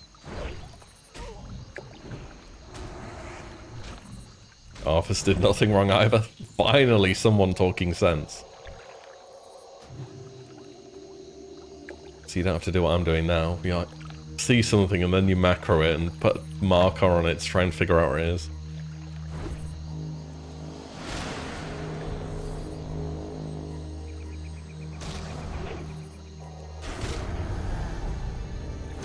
Shuriken Storm needs a buff. I remember pre-release of the phase, it was 25% attack power for 60 energy, and then they changed it to 15% attack power for 30 energy, I think.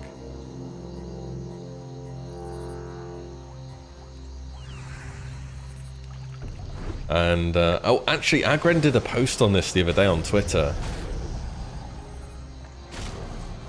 Where he basically said not every tank is going to be good on AoE. And if your tank is not good on AoE, then that's unfortunate.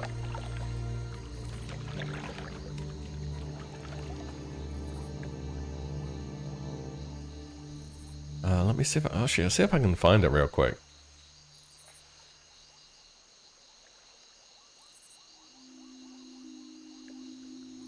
Bum bum bum.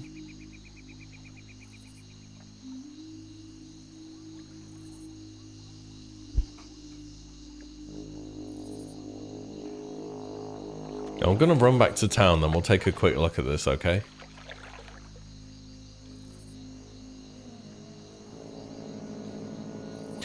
Yeah, he basically said, yeah, not every tank is gonna have good AoE, so if you're playing a rogue and you want Shuriken Storm to be buffed, the chances are not very good, I'm afraid to tell you.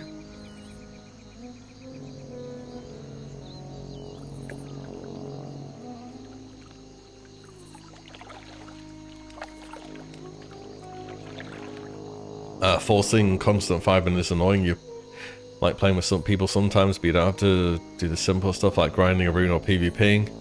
Yeah, I mean, you talk about the STV event, because, yeah, it's advertised as free-for-all, but it's kind of not free-for-all. You need to be part of a 5-man group in STV if you're genuinely farming blood. That being said, there is kind of like a PvE version of the event, where people go to like a corner of the map and farm mobs instead of PvPing. It's not as fast as PvPing with a good group, but if you just want to get, you know, you just want to grind the thing or whatever it is that you're getting from the reward, or the event out of the way, then you can do that. I think people were grinding... It's like the trolls up here. I think there's an altar here. But if you're like grinding this area here, there's like this whole area is like roughly 4.8 billion troll spawns. I've counted them. So that you can farm quite easily here. And they just go turn in at the altar at the end of the event. And I think you get about 200 or 300 blood. And you like 2 of the events would be enough for an item. So if you're not a fan of the PvP, you can find options to do that. Get blood from mobs as well. Yeah, you get 1 from the mobs, as far as I'm aware.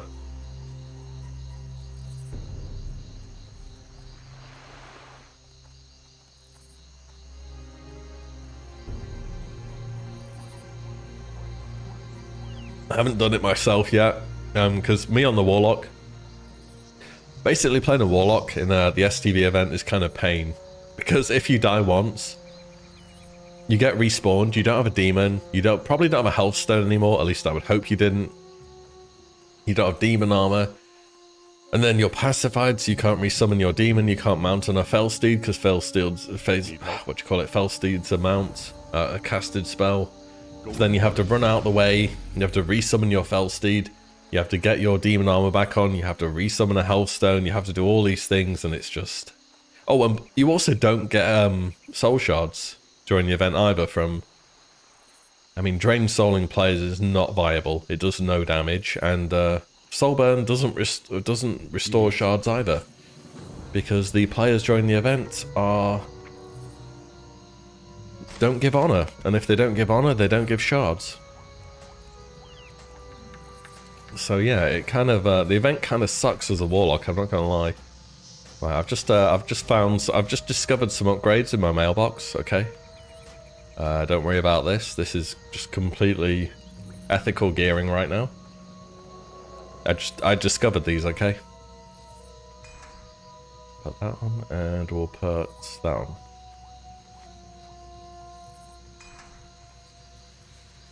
Can I help you? Wait a minute, are these an upgrade? No, I'll keep them. Farewell.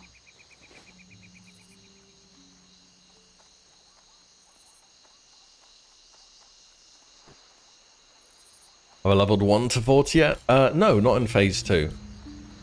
Well, when you say 1 to 40, like starting in phase 2, leveling 1 all the way through 40, I haven't done that yet. I have leveled a character to 40, yes.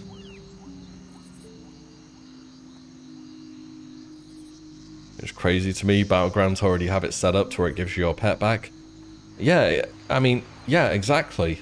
Like, what? Why doesn't the event do this? Hunters, if your pet dies, do you have to res it and stuff? I don't know, maybe you do. I haven't seen any hunters complaining about it.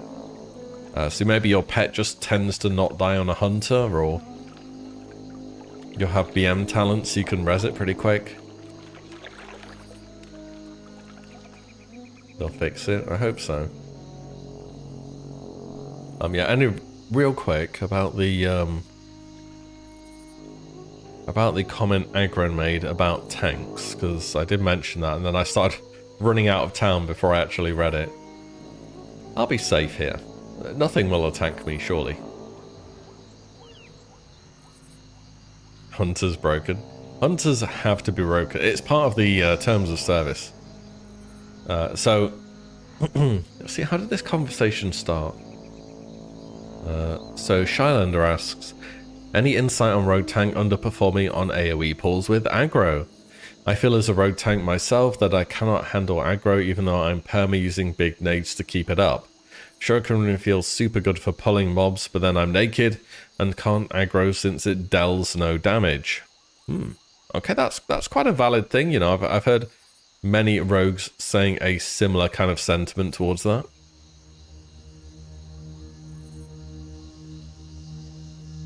So Agrend says, to manage expectations here, we prefer that any version of vanilla not to be a gather everything up and AoE it down fiesta at all times. There are other versions of the game for that. There are probably some classes that are too good at AoE threats already. Shamans, paladins, looking at you right there. And that might be a problem we need to solve. I'd rather you didn't decrease AoE threat, to be honest. But he says, but generally we think that the sweet spot for most classes is to be able to hold 2 to 3 mobs pretty reliably. And then it gets iffy past that if your mages or other AoE classes start really blasting without care. Particularly at high levels, 50 plus, when stuff can hit a lot harder. Also in general, tanks may need to be comfortable if 1 or 2 mobs run off towards DPS in a pull. In original World of Warcraft, this was totally a thing, and there was a degree of responsibility that if you pulled something off a tank that was dealing with a lot of mobs, you would either kill it, or CC it and handle it in that way. This might make you uncomfortable as a tank, seeing things run off sometimes, but it was an earmark of vanilla World of Warcraft. This isn't a philosophy that's changed in Season of Discovery. So, basically it's, Blizzard aren't looking to create a scenario where if you're a tank, you can just run in, God mode, press your AoE buttons, and everything's going to stick to you like glue.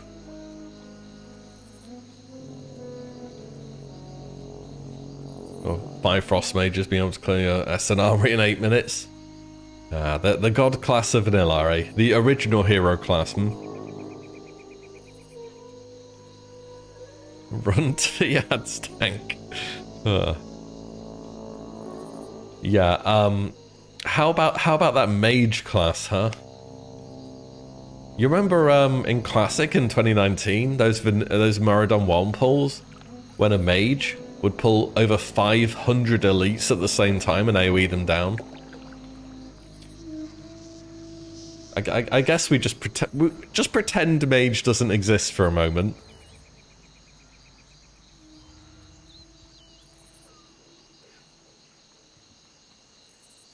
The thing is, right, inferring that there's tanks which are exceptionally good on AoE, right? Kind of like it gives you an idea there should be tanks which are exceptionally good on single target. Is there any tank which is so much better on single target than any other tank is on AoE right now? Does that exist in the game?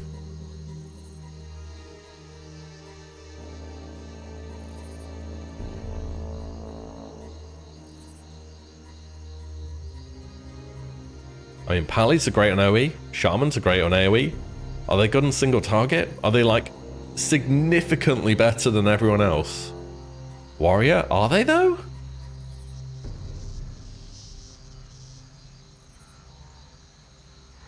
Rogue tank? Yeah, I would agree with Rogue. I think if there's a single target tank, it's actually Rogue. I agree with that.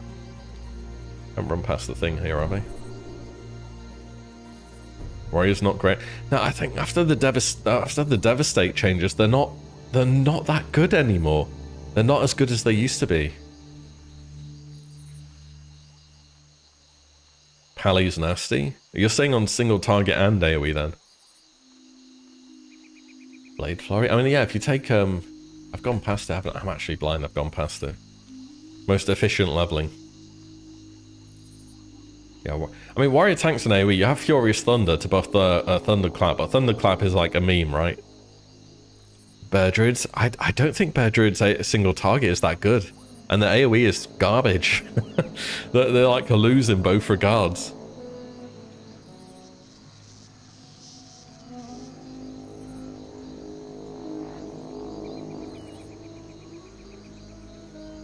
To me, it really feels like the tanks which are great on AoE, which are Shaman, Paladin, are also very, very strong on single target.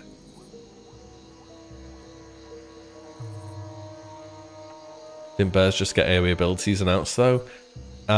They got buffs. They got 10% attack power scaling on Swipe.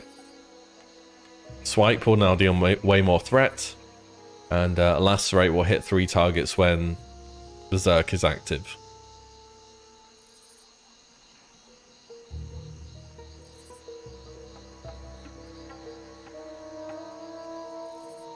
So, yeah, a number of buffs. I like...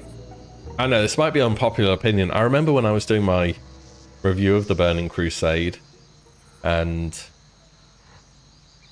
basically what I said at the end of TBC is I'm not a huge fan of threat being the core mechanic that tanks have to care about. What can I do for you? And the reasoning was because threat either goes well and DPS don't have to care about it, or threat goes bad and you have to stop DPS, and stopping just doesn't feel good. And obviously that's not how things work in vanilla, and I accept that, and I'm gonna have to put up with that. But I think positioning, cooldowns, external cooldowns, working with an off tank, and so on they're just better metrics for tanking. Rather than vanilla, where it's like, how much threat can I generate? That's the only thing that matters. Like, threat generation, and then if I can live after generating threat, that's great.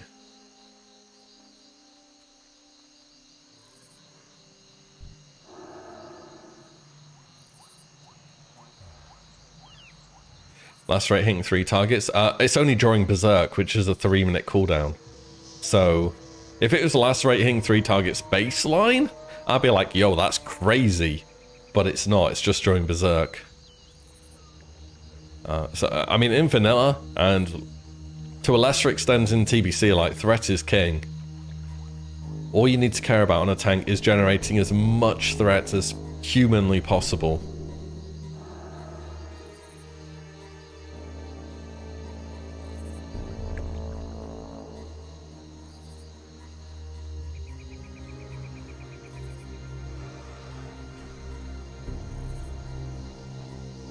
They should not nerf threat. It feels like you have to sacrifice by going DPS or mitigation, which does more threat. Yeah, I mean, I guess threat modifiers would be the kind of solution. Tanks going DPS just for threat doesn't seem right. Yeah, well, welcome to Fury Prot. The entire meta of vanilla was playing a warrior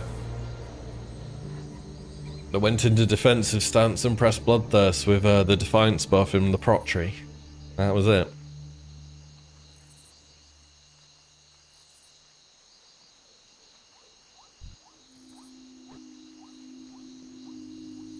I don't know. I mean, again, I did Nomagan yesterday, and I thought that the incoming damage felt largely okay. There were some problems on the last boss, and we had a Paladin main tank and a rogue off tank. Sometimes the last boss would practically global a Paladin. But on trash and stuff, on AoE pulls, the Paladin was great. But then again, if you played TBC, you'll remember what the meta was. It was your main tank was a Feral Druid, and your off tank was a prop Pally. When there was a single target threatening enemy, you used the Feral tank. You sent them against them. If they pressed Mangle once and it crits, they would generate about 4 trillion threats, and nobody would ever pull anything off them again. And for all the AoE pulls, the trash, Hyjal, when there were mob spawns in boss fights, your prop Paladin handles that. And you know, that was probably one of the better parts of TBC's meta as far as raiding went.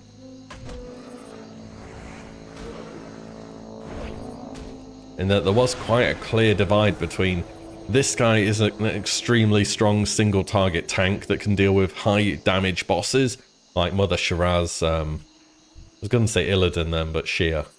You know, Mother Shiraz, what other bosses did you send your bearing on? Pretty much all of them, right? Brutalis, that was a good example. And then for AoE pulls, the Paladin did that. They had Consecration, they had Avenger Shield on the pull, and wait, thinking about it in TBC, that's pretty much all they had.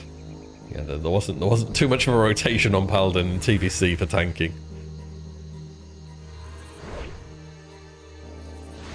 Remember your Paladin, never lost aggro on bosses using Seal of Martyrdom. Yeah, Oz did once or twice, but it was like okay for like 90% of the raid.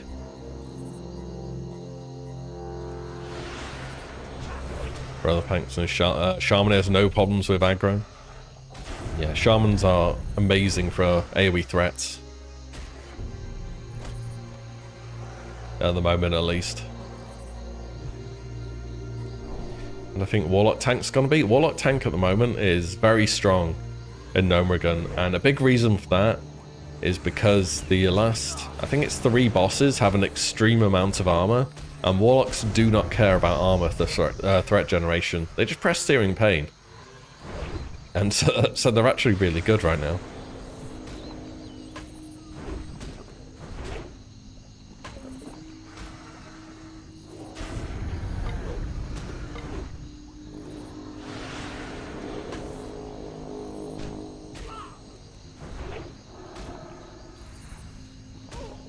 But yeah, I think for rogues and stuff, they're pretty much gonna leave them as it is. I think it would be nice if they tried to make a bit more of a divide between this is a strong single target tank and this is a strong AoE one, just to define their strengths a bit more. Because at the moment, the AoE tanks still feel very competent on single target, which, you know, they shouldn't be useless at it. Like, I don't want a paladin to, like, have to tank one thing and they're just, like, unplayably bad.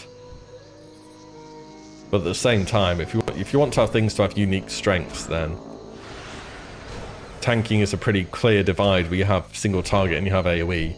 Or potentially you have cleave, right? Maybe Feral Druids could be like the ideal cleave tank, where maybe you do make Lacerate baseline hit 3 targets, or Swipe is like an insane threat modifier, so it does so much damage that if there's 3 targets, like Feral Druids are the go-to guy, and then maybe Paladin and Shaman are the go-to for AoE, and Warrior and Rogues are more for single target. I think Warriors are kind of the odd one out at the moment. I don't really know what they're supposed to be super good at. Because Rogues are good on single target, Ferals, with the buffs, will... I mean, they're going to be a bit better on AoE, but that's about it. Shamans are great at both.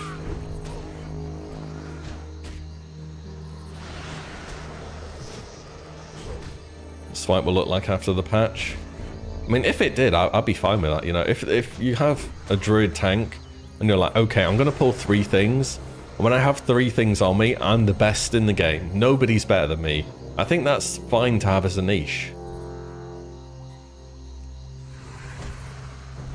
Oh, Dozer, what up? Balancing's been a concern. Power creep at 60's gotta be nuts. Yeah, I've already done crits, which are higher on my Warlock at level 40. In, I don't even have Gnomeregan gear, by the way, and I've done more damage than I had in practically Biss in Naxxramas. So yeah, power creep is off the charts crazy this season, and yeah, we'll see where it ends up, right?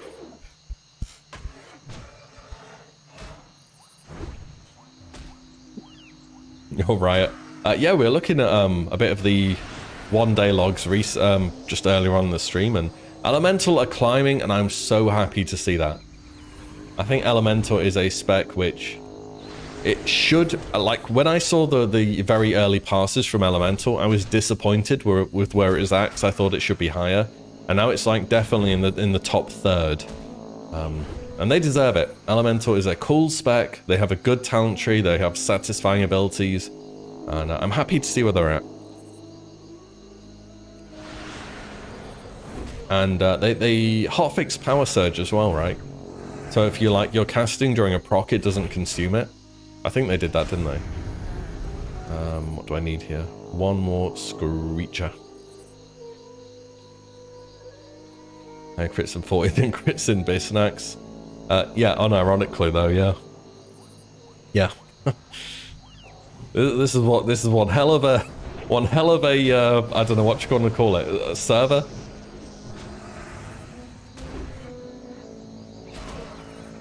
Right, Dreamweave. Ooh, you should be pumping. You'll be doing good. Get those overloads flying out. Just make sure you have either a Balance Druid or an Enhancement Shaman too, because they're going to give you that 20% nature damage debuff, which is going to be giga important.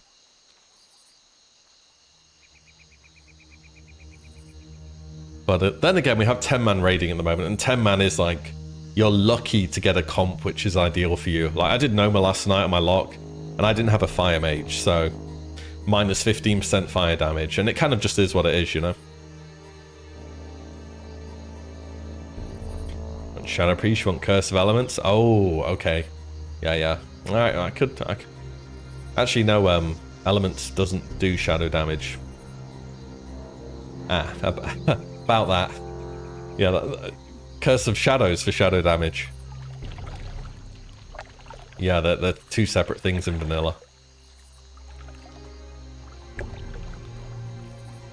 You got Elements, which is Fire and Frost, and Shadows, which is Arcane and Shadow. And we do not have Curse of Shadows yet. Afraid to say.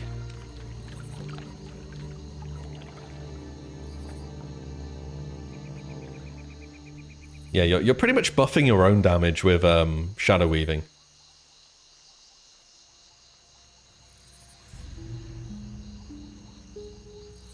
Totem plugs Rocket Cleaver, so you didn't get to use your totem yet. Oh, the totem from the STV event. Holy, that's like I swear that's the best looking weapon they've made on this server so far, on this seasonal. The totem weapon looks so damn good. Like, I wish that was base. The Rocket Cleaver's like some...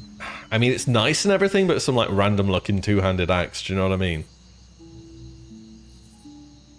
Yeah, I guess the problem with Shadow Priest and Shadow Weaving is it's on the enemy, not on the Priest. But it's still good for bosses, right? And on Trash, you can just go Shared Pain, Mind Seer, and you should do good damage. Apparently the fist weapon 6% buff doesn't start with elements. I kind of think that's okay because if it did, it would be mandatory forever. Like literally forever, unless they nerfed it. So I'm kind of okay with that. It's like an alternative to the debuff, you know?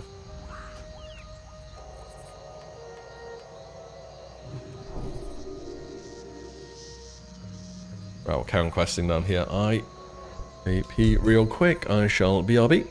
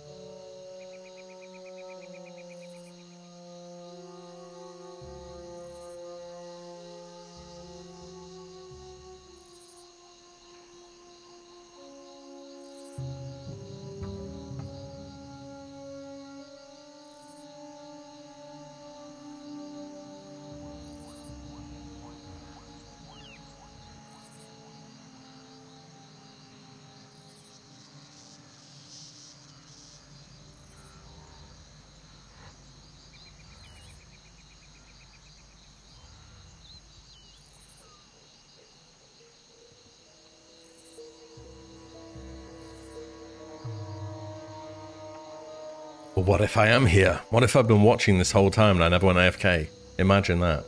Okay, maybe I did though. Maybe I did. Maybe I didn't. You'll never know.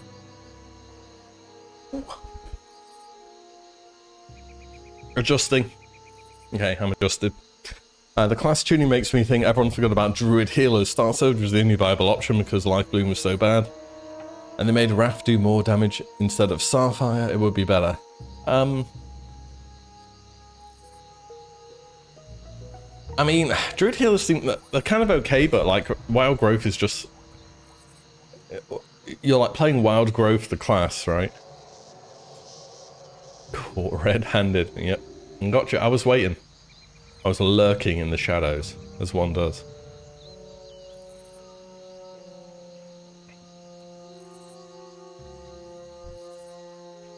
Okay, what do we need here? We need the raptors and the fragments, and yeah, that's it. Yeah, the 100% Resto Druid pass. Did you only plus Wild Growth? Oh, congrats. Because Wild Growth, if it gets full value, is pretty damn amazing, I must say. How's Ret in Season 2? Yeah, it's not good. In PvE. In PvP, it's quite good. But if you care more about PvE, not so good. It's currently one of the lower damage dealing specs, but again, as always, it depends what you care more about. I should have a boon. I swear, this isn't the first time I've done this on stream. I'll get a boon, so I'll be like, oh, I'm going to level later on stream, and I just don't use it. There we go, I used it. Good job, me. Red and blue.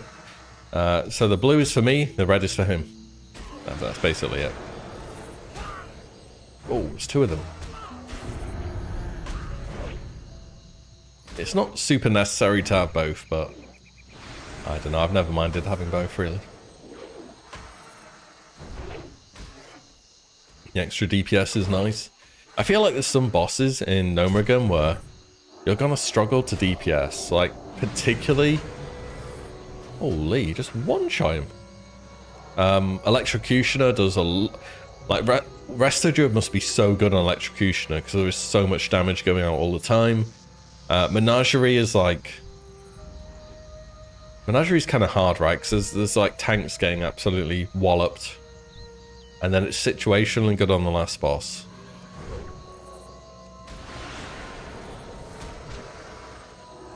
So many people leveling their BFD buff spoon. Yeah, they're probably thinking, you know, I can save it for this, I can save it for this, and they finish leveling, and then they unboon it, and it disappears. I forgot.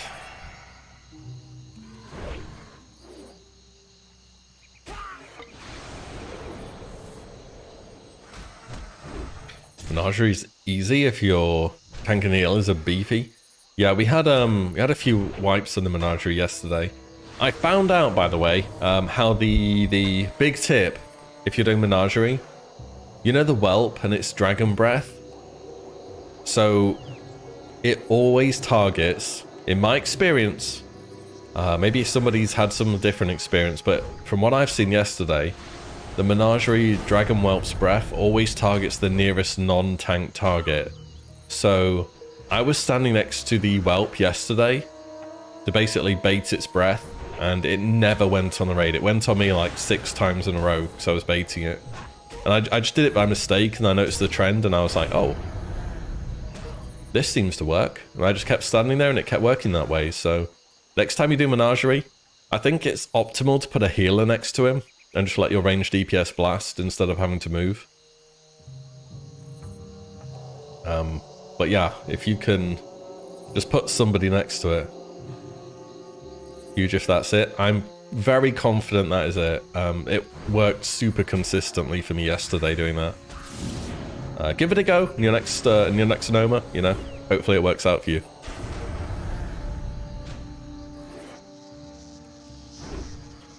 Main tank tanks dragon and squirrel. Oh, our tanks took we had one our main tank was on squirrel and what's the other one? There's dragon, which has one tank on him because he puts fire everywhere. There's sheep that does whatever he wants. There's squirrel, and there's one more. Yeah, we had one tank on the whelp, and then one tank on squirrel plus the other one. I forget what the other one was. It's like a rat, right? Sheep, chicken. Oh yeah, yeah. So we had our main tank on squirrel, chicken. Sheep is untankable, and then our other tank was on whelp. Yeah, you just run away from sheep. So like our whelp was in the middle of the room. Okay. Prepare for art. So this is the room, right?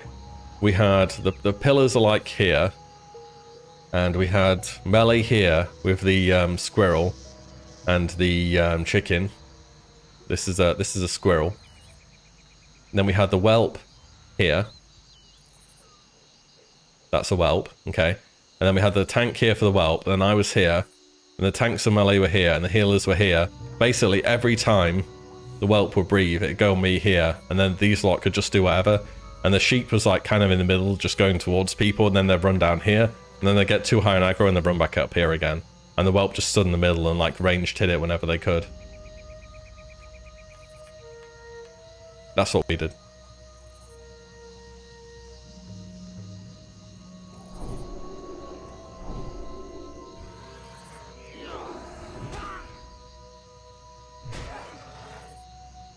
Chicken squirrel deals a lot of damage. Yeah, we had one tank on both of them. I don't know if you're not meant to do that, but we were doing that. We just had melee cleave them, and melee hit the egg as well. And range just like spread their damage between sheep and whelp.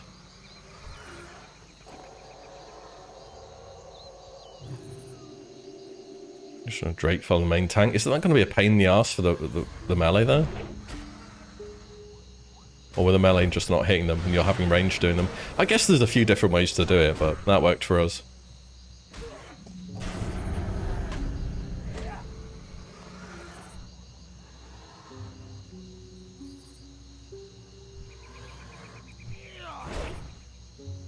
Got the first two wipes as well. You don't have to kill the egg, you can walk away from it. Oh really? We were always killing it. We had our melee cleaving it though. We had two warriors, so it's like incredibly easy to cleave because it had like 1k health. They could literally just send in a cleave and whirlwind and it dies.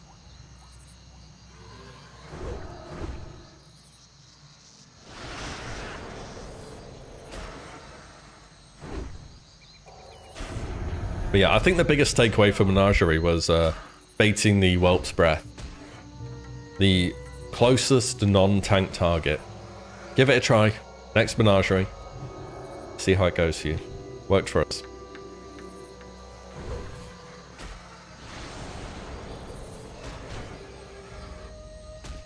I watched a video where a mage teleported to an in-development area in Season of Discovery, and there was a Karazhan Tower. Holy! There's some griffins up there. Looks like it's going to be a flight path. There is like a hidden entrance to Karazhan. It's kind of halfway up the tower, and it was never used, I don't think. It's kind of hard to explain where it is, but yeah, there is like an alternative way to get into Karazhan that was just not used. Not the walkway, the one we get in sort of around the back, then you go up. There's another entrance, which I just don't think was used. So it could be that one. Right, I need more Razor Maws. And after we did Menagerie, obviously last boss was like... Ooh, I just got a Twisted Chanter's Staff. Yo! That would have been nice in phase 1. What? Yeah, not bad, not bad. I'll take that. Very cool, thank you, Blizzard. Yeah, and the last boss, we actually had a few problems, like on our first few pulls on it. Because the tank kept getting globaled on the frost phase with the super cooled smash plus melee, dealing like 1.6k health, and they just weren't topped. And then what we did was we all used world buffs, and we went from struggling in phase 2 to instantly killing the boss. Yeah. If there weren't world buffs, it probably would have been quite challenging to do. But yeah, well, world buffs are one hell of a drug, what can I say? They do be getting the numbers done.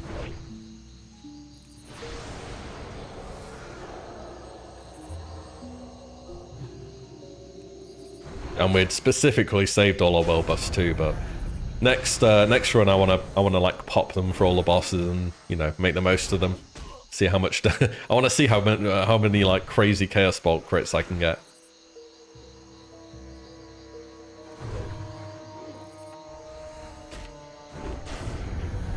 Wall buffs and Bis gear equals easy peasy.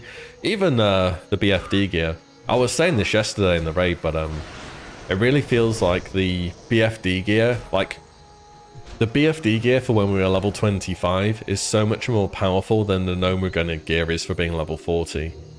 The BFD gear, when you look back at it, is absolutely busted as hell. Nomagun's got some great gear too, especially the profession items, but the BFD gear in general is so well itemized. I think they've actually tried to step back from like consciously itemizing stuff that well. Because you just delete stuff. It's ridiculous. Okay, that's that. Let's go hand this in and get the Raptor's End quest, I think. Yep.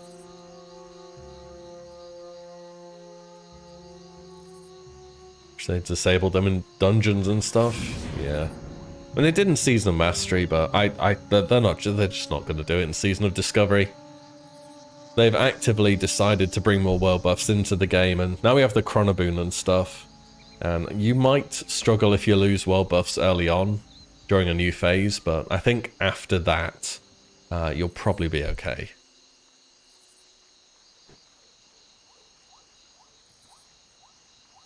They updated the Trone Amulet and Whiteman's Chapeau. They did indeed. They updated plenty of items from Scarlet Monastery. Mograin's Might too. Now has spell damage on it. So if you're a Rep Pally enjoyer or a Shaman, you know, get your hands on that. Whiteman's Chapeau has 11 spell power, very powerful. Trone Amulet, 15 healing, but they updated plenty of stuff, you know. This is a rare spawn. There's there's a new wand with 7 spell damage. This would have been pretty much Prebis at level 60, by the way. Close enough. This talisman has spell power on. Library Arcanist Doan has a bunch of new stuff. Illusory Rod has gone from, you know, a bunch of stats to 12 spell damage. Same with Professions, though, just tons of new stuff for casters. Haven't tried Noma so far. How would you say it is? Pretty easy. Probably asked like 100 times. No, it's fine. Nomagun is, without a doubt in my mind, more difficult than BFD was. It is actually quite a step up, and I think over the next week or two, you're going to see a lot of pugs struggling in Nomagun. The first 3 bosses are kind of free. They're not mechanically demanding. But Electrocutioner, the Mechanical Menagerie, and Mechaneer are all quite mechanical bosses for vanilla. More so than stuff you'd see typically at level 60. And I don't think any of those 3 bosses are like completely 3. Like if you mess up on Electrocutioner, you do the stacking wrong, you just die. Like you can't outgear it, you die if you do the mechanic wrong. On Menagerie, you have to control the fight super well. And on I think Mechaneer is the most outgearable fight. Because you can just get through the difficult parts of the fights by just blasting DPS. But Menagerie, I think you can just mess up and lose control of the fight. So I'd say BFD was about, on the difficulty scale, like a 2 or a 3. Maybe pre-nerf Calriss was like a 5 or a 6. And the bosses towards the end of Noma, they're not like retail difficulty, like by any stretch of the imagination. But yeah, they'd be of 6 to a 7 thereabouts. Are the fights long? I think our first kill on Electrocutioner was... I mean, the bosses have like over 200,000 health, you know. The final boss has... I want to say like 400k health. He's a pretty chunky boy. These fights will last you like, at least on your first kill. The early ones you can get down in like 1 to 2 minutes. The later ones will be somewhere from Anywhere from 2 to like 5 or 6 minutes. Mechanical bosses, good joke. Wait. Don't want them to nerf the armor values. Yeah, I'd give it a bit more time, you know. Like, it feels bad when you're playing warrior or something at the moment, but typically these classes scale very well. Mage there, she got hit with a 2.2k arcane surge. Yeah, no, I haven't seen anything about mage nerfs. Just resist it, you know. If you roll a gnome, you have 10 arcane resistance. Yeah, what more do you want?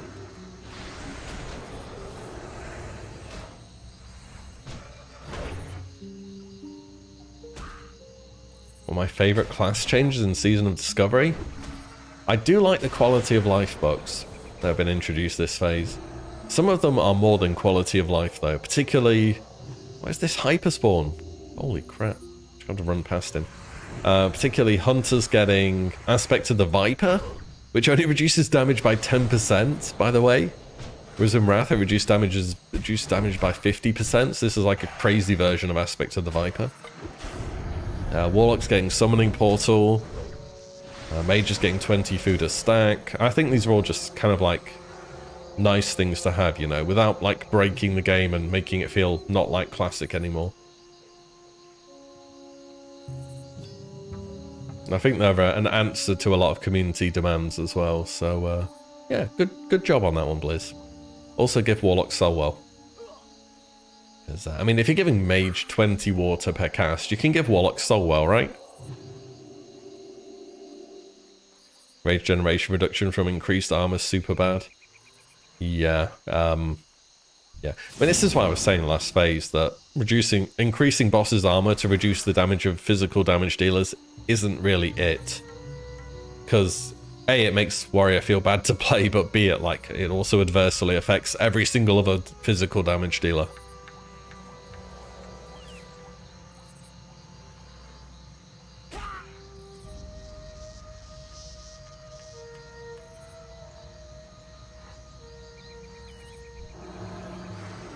Bring the mage table. I mean, you've got 20 water per cast now. I think you're okay. Like, it's 10-man raiding. You have to do 9 casts. It's obviously it's like a bit inconvenient, but it's okay. Whereas Soulwell, like, I was handing out health stones on Menagerie and Mechanier last night, and put it like this: it's a good job. I actually consciously farmed soul shards pre-raid. Because if I didn't, I was out. But I could hand people, you know, some little health cookie that can restore 500 health or something, which is pretty good, to be honest. That can definitely save you. Do I need to take this £30? I don't need to take that. No, I don't need that. Let's get that. And thank you very much. We are done here. Let's go and do the Dragonmore quest. Gnome was Biss race all along. Yeah, I rolled Gnome for the arcane resistance, to be honest. It's aesthetic. True. You know what? You know something I thought of ages ago, right? So mages have a lot of like utility stuff, don't they? They can conjure their own food, they can conjure their own water. They have arcane intellect, which is, you know, it's a good group-wide buff. They can do portals, they can do teleports. Do mages really need table as well? I had this idea, right? Druids, okay, hear me out. What you can do, you can go to a reagent vendor, new item on reagent vendor, like, I don't know, seed of conjure breakfast, okay? And literally, you buy this seed off the reagent vendors, and you yeet it into the ground, okay? And it grows a little tree, and then people in your party can pick food off the tree, and it serves as like food and water. Thoughts? So basically, you have, instead of conjure table, you have like food tree that druids spawn.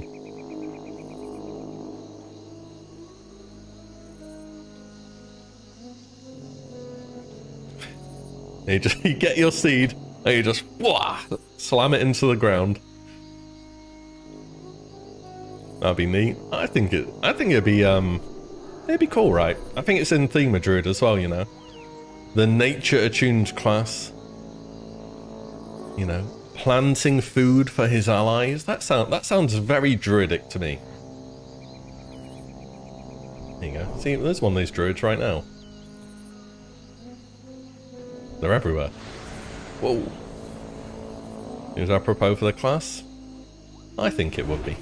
But obviously we're not about to get anything new like that. Nerf damage but give them food. Yeah, then they can't complain, can they? Holy, I just deleted that guy. Oh. You see, that's a good trade. I give you a 5-minute Blessing of Wisdom, I get Thorns and Mark of the Wild. This is possibly the best trade deal ever. What if tree form serves that purpose? Imagine you literally turn into a tree, you plant your roots and just fruit starts appearing on you.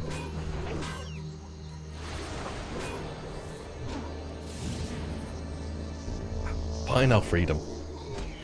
God, you're a stupid blessing. By the way, with paladins, right, everyone's got these quality of life bugs, you know. Mages have 45-minute arcane intellect, priests have 45-minute blessing of powered fortitude.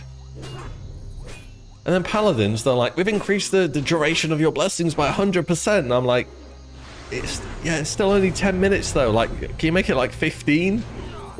Why does it have to be this bad? I always didn't get shit. You got Commanding Shout. Commanding Shout's not bad. You got only a burden, actually true. Yeah, like 15, I've been like, okay, you know, it's fair enough, but 10? Ugh.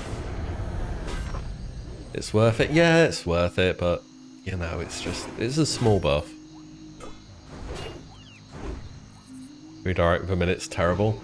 It's just copy-paste from Cataclysm. That's exactly how it looks in Cataclysm. And they've just taken it from there and been like, whoop, into vanilla. There we go.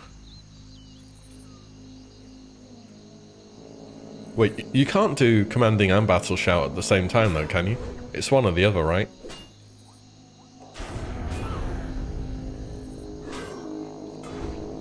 I would assume it's one or the other.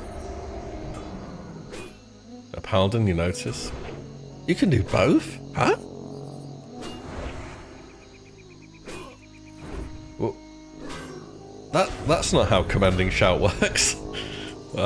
What? Why can you do both?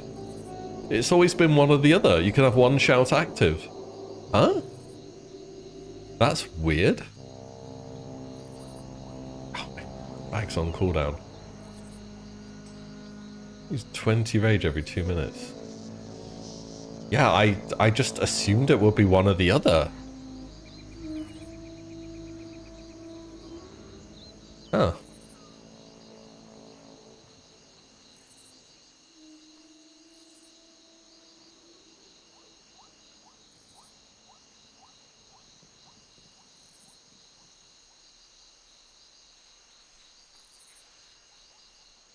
Well, that's unfortunate. What else can I say?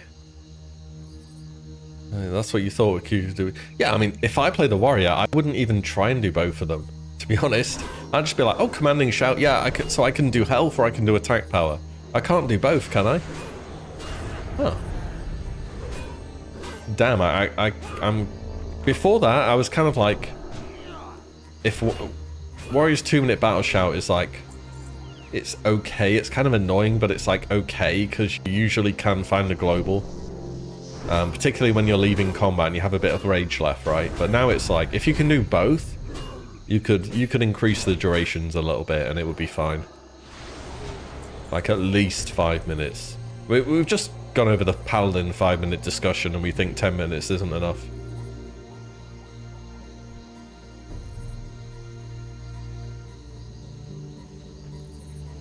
Tricks healers into thinking the group's taking more damage. I keep pressing this. You can do this thing on Warlock, right? If you summon your imp and you by the way, this is like the most useless piece of advice ever and you shouldn't do this, but if you summon an imp and you have Blood Pact and you make a macro to turn Blood Pact on and off, every time you turn it on and off, everyone in your party will lose the amount of stamina it gives. It can't kill anyone, but it will like you can like spam the button and it will just reduce their health. Yeah, do with that what you will. It worked that way in vanilla at least. I don't know if it still works. Maybe they hotfixed it because it's a stupid interaction.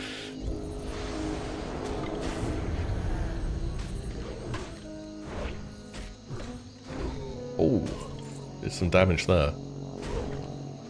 Judge Drusilla Crusader. Probably should. I feel like I'm doing okay damage. It's not like I'm using Judgment for command though, is it? I remember at the start of a battleground once in Warsong Gulch, I was just I was literally spamming the macro with Blood Pact to reduce everyone's health. And everyone just started the battleground on like 50% health. It was like the most stupid grief ever. And I was like, yeah, I'm just not going to do this again. It is very in theme for Warlocks though.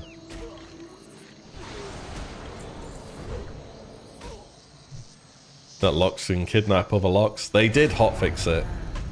They did hotfix it. It's the duration's been reduced to 10 seconds now on Enslave. Or Subjugate, sorry. We don't do enslaving demons anymore. We only subjugate.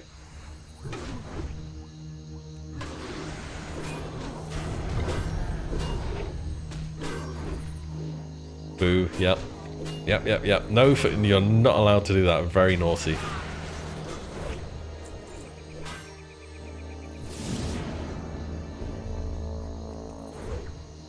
At least the hotfixing thing is pretty quick though, right?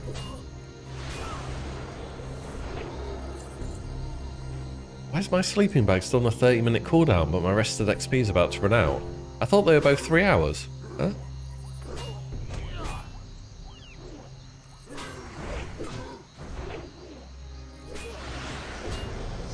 In a group with... Oh, ding, 27? We're climbing. In a group with 2 Yoks yesterday, they're different ranks of Blood Pact, and you think it was slowly killing us. Yeah, I think those like bonus health modifiers, they increase max health, but when they drop off, they don't reset your health, so it's just like minus health.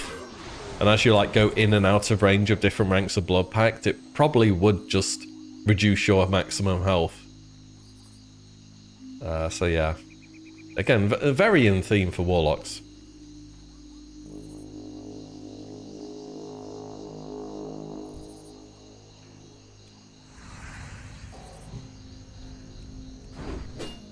I need to go to the mailbox. I may have 1 or 2 items waiting for me, so I can, much as I love the festive spirit, we're now midway through February. Whoa. So maybe it's time to retire the Santa hat for a few months, eh?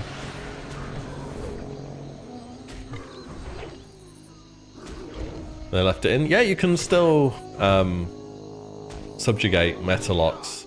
Just for 10 seconds now. Down from potentially up to 5 minutes. Used to be literally, you saw a Metalock, you pressed in subjugate demon. If he wasn't paying attention, he was now your friend for 5 minutes, whether or not he wanted to be. Petition to keep Santa hat until 60. Oh no. I'm gonna be wearing the Santa hat till actual next year.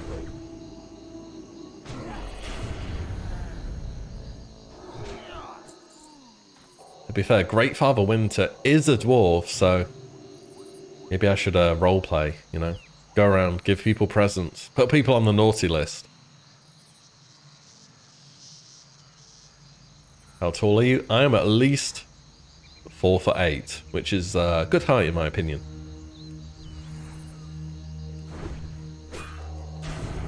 Will the Forsaken broke you out of it? Oh, Undead win again with that OP racial, man. Disgusting. Disgusting. Imagine. Imagine, new quality of life rune. Your blessings no longer overlap. Shorter cooldown blessings. You can free them without losing wisdom. Probably too far, right? Change freedom instead of blessing of freedom to hand of freedom like it is in Wrath.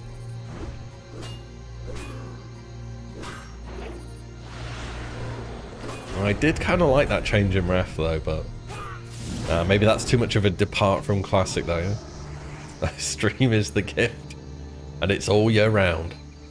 Though I am seeing who's being on the naughty list, and there will be coal, large amounts of coal, straight down your chimney. If you don't have a chimney, I'll make one. Okay. I know if you've been naughty and I know if you've been nice. Somehow. Blessings linger for 3 seconds. Ooh, that's interesting.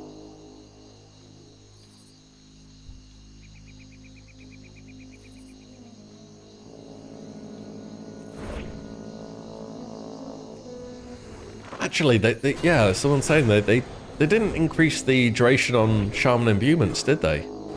They're still 5 minutes, right? These mobs are so annoying, man.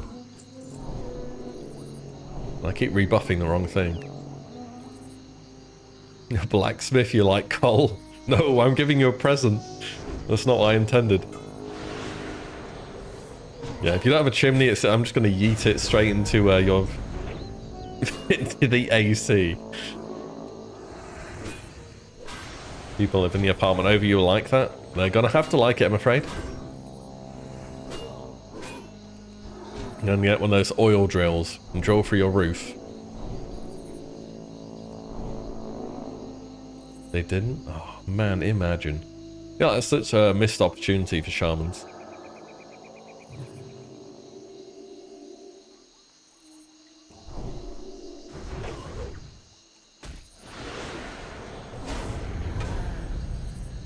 Okay, this guy will have the last war banner. Yeah, there we go, thank you.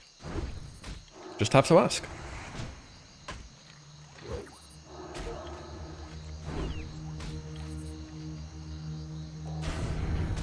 One more hit.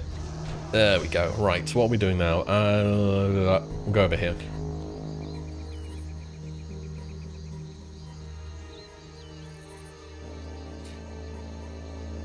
I think the layering issues in STV your group earlier were phasing in and out of different layers. Yeah, I have heard about that actually. Apparently, right? Apparently, allegedly, or so they say, word of mouth is that if you arrive to the STV event early on, like 15 minutes before it starts, you don't have layering issues.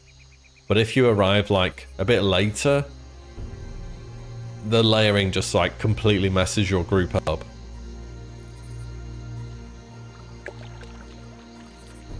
But yeah, it is bad at the moment. It's like both the PvP events so far have both kind of been fiestas, which like they come out, players immediately expose the problems with them, and then Blizzard are like scrambling to try and amend them and patch them and fix them and all that. It's happened twice in a row now. Well, PvP is just really hard to get right.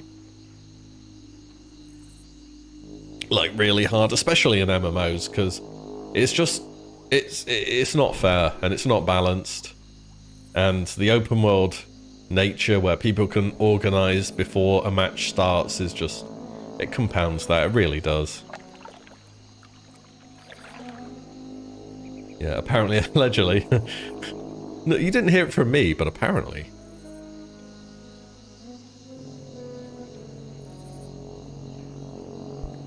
You don't have to do too many of them. No, you don't. No.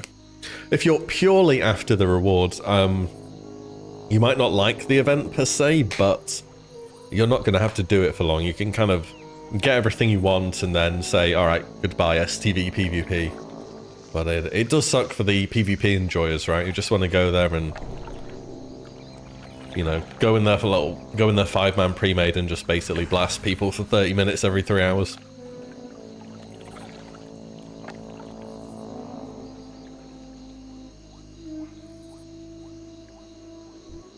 No mages AoE farming here. There used to always be a mage here.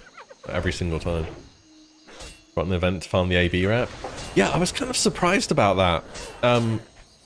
So, for AV rep, they put the lumber in the STV event.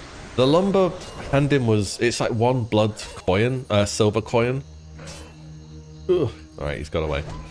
And I think each hand-in gives you 200 rep. I went to check it earlier on, but they removed the lumber. I think this was the other day. Does anyone know if it's 200 rep per hand in for the lumber? So if it's 200 rep per hand in, that's like... That's not very good. I think neutral to exalted is 36k rep. So that's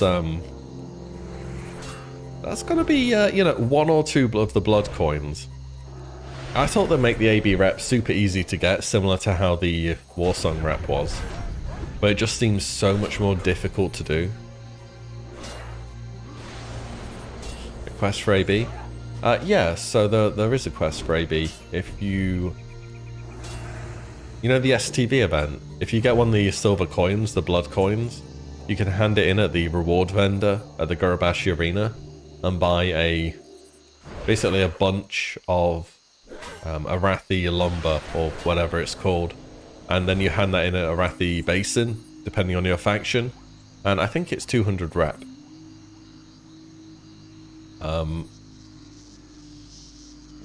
This thing here. Yeah, so the guy at Gurabashi, and he sells one of these. You get that, and it's the objective of Stranglethorn lumber, and you hand that in at, you know, here or Hammerfall, and apparently it gives 200 rep. According to this, and that is the AB farming method this phase, which is pretty crap, to be honest. Like, you can go do the weekly Warsong thing and get 1,000 rep, probably more like 1,500 if you complete the event, but this is just kind of bad.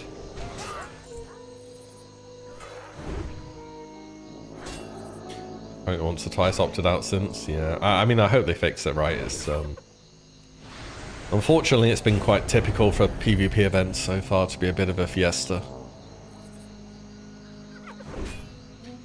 It's never there. I was told it was removed. They did remove it because apparently it was bugged. It wasn't giving XP or something, or rep, one or the other. Yeah, I went to look the other day and it wasn't there either, so it's probably just going to be mysteriously restored, and hopefully when they mysteriously restore it, they make it give a bit more rep as well, because 200 rep for 1 silver coin is like...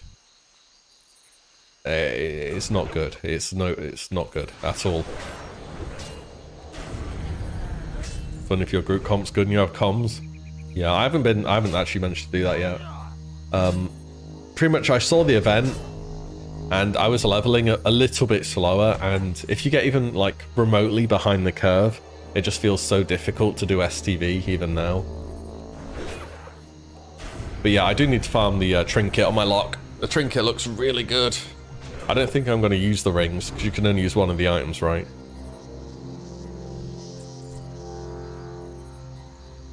People have them out already. Yeah, they do. How do you know all these things? You could say I spend a little bit of time playing WoW. I played this game a little bit. You know, make videos about it, and then I level loads of alts and stuff, and...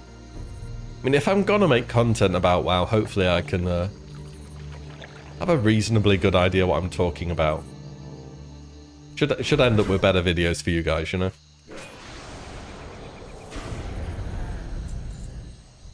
Right, Knolls. STV's rough if you aren't faultless with Noma gear.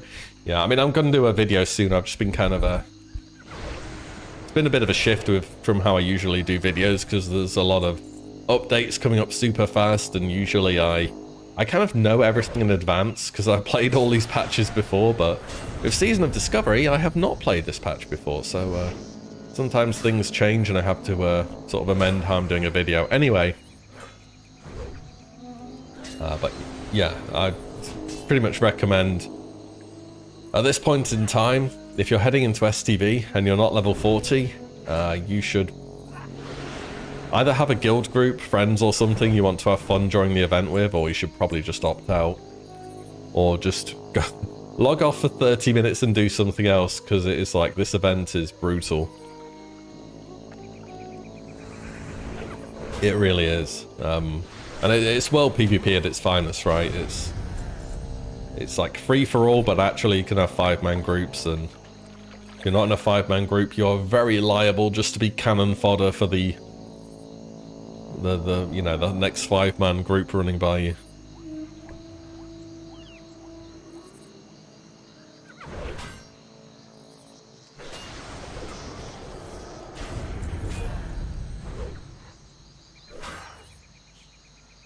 PvP chaos, it is. I kind of wish I was playing a better solo class, or like there was more incentive to play solo. I don't know, maybe if you got more blood when you're solo, but if you get more blood when you're solo, people are just going to win trade, and there's just always like some degen thing people can do. But playing solo and trying to like 1v1 people is fun, whereas if you're in a 5-man, you kind of farm everyone until you come up against another decent 5-man. And then it ends up being a lot of kiting back and forth, and then you have to like... It's more about making sure you don't get sandwiched between two different 5-man groups. So if that happens, you get overwhelmed and you die.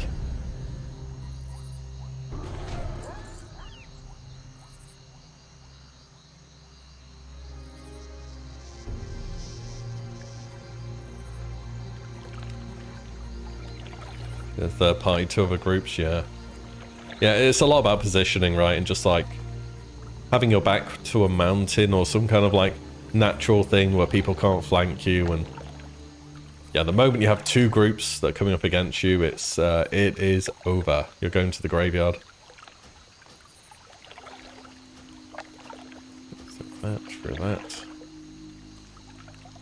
Your game sounds when I'm side screening messes me up. Clang clang, what am I being attacked? Whoa. Yeah, if you're tagged out, those gnolls are coming for you. Can't fathom why they made a forced PvP event even for PvE servers. So you can basically PvE the event. I think this has gone a bit under the radar, but even if you kill normal mobs during the event, as far as I know, they still give 1 blood. So if you go to somewhere which is it's like highly populated by NPCs but away from altars, you can form a 5-man party and just farm mobs. And it's unlikely you're going to get PvPers coming for you because you're like so out of the way that it's not really worth them running over.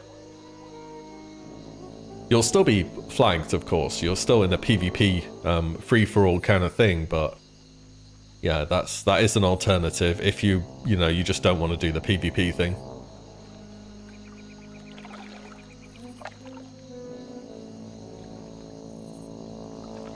I've seen a few of those types of groups forming on Wild Growth, and when they were forming, they were looking for level 40s, and I wasn't level 40, so I was like, ah, rip. But yeah, I need to give both versions a go a bit more.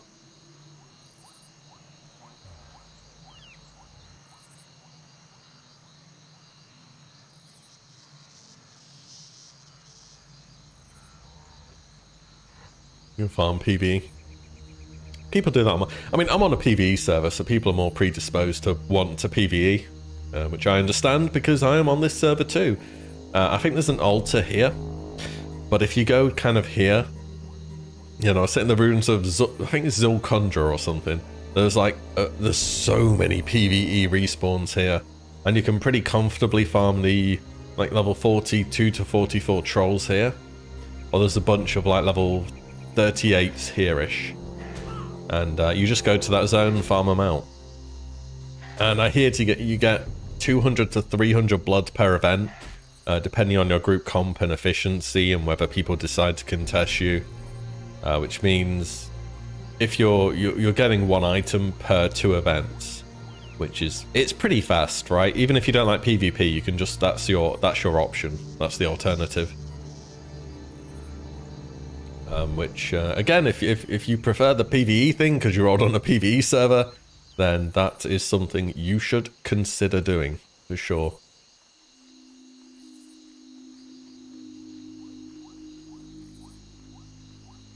Right, we'll hand this in here. I need to get the bag as well. Remember one time questing out this bag on my first kill. It's super RNG, though.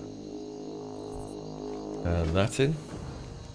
Fire Taboo. Yeah, I guess I'll do this one. I'll do Fire Taboo, I'll do the bag quest, and then we can hearth over here. Get my hearths there.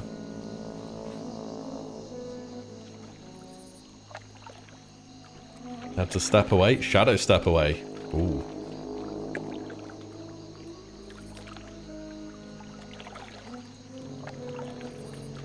What's the alternative? I mean, if you didn't hear, basically you can PvE the PvP event. You just form a 5-man group and go and farm mobs somewhere on the map.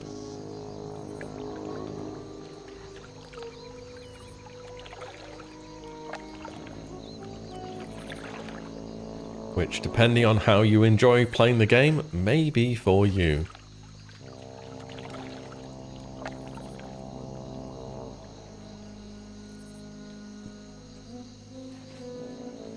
We'll do over here.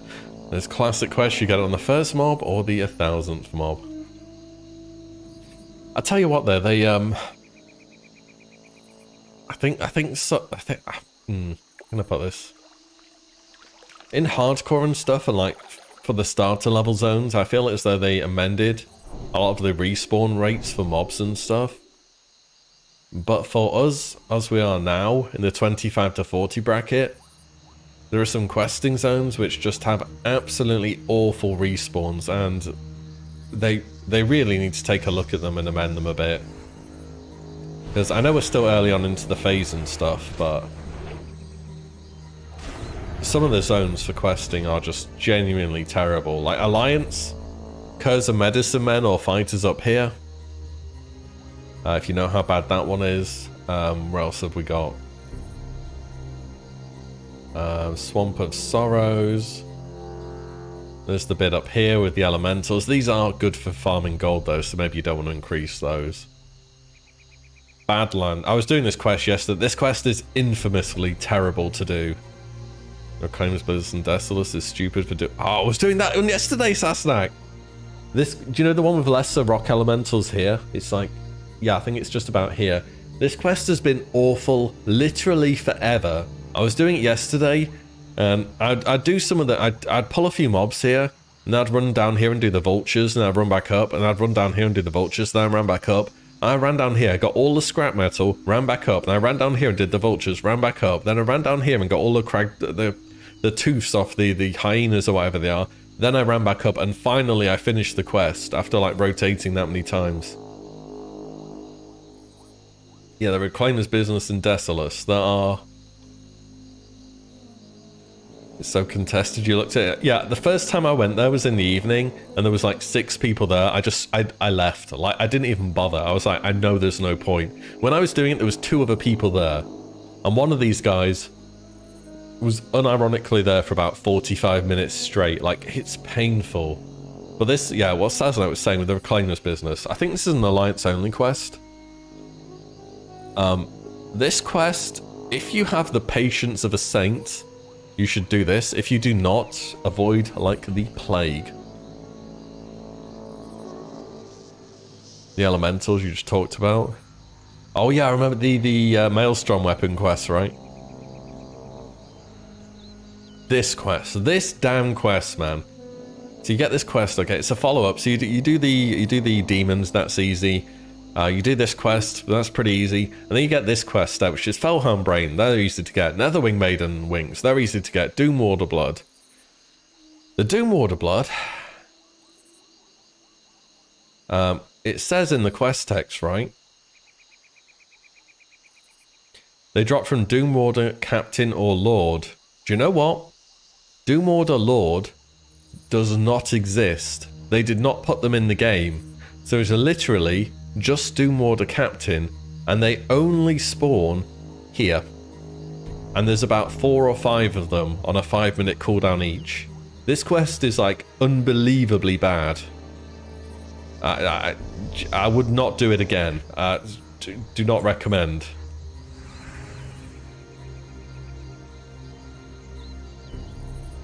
Yeah, I hadn't done that quest before, and I was like, oh, well, you know, I'm clearing the map for XP and gold, and not worth. Not worth. Do not do this. Found the solid stone. Oh, for the what you call it?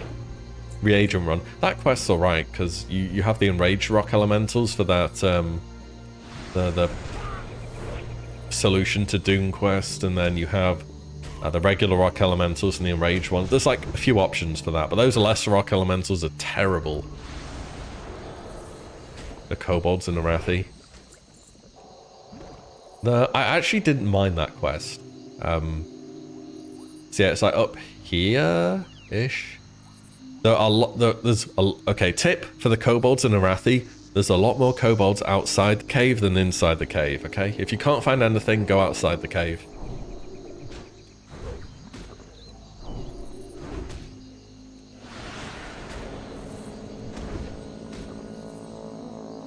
But yeah, some of the quest respawns are just not good.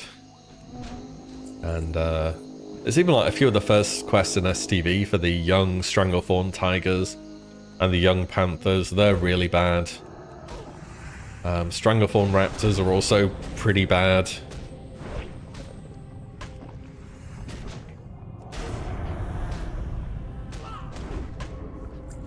A point about quest runbacks was in Kata when they started doing questing forward along with the journey quest conversions. Yeah, so in Kata they kind of converted stuff to being more story-based and having less farming, but oh, there's the back. In vanilla it's very much, you will go out there and you will farm and you will enjoy yourself doing so.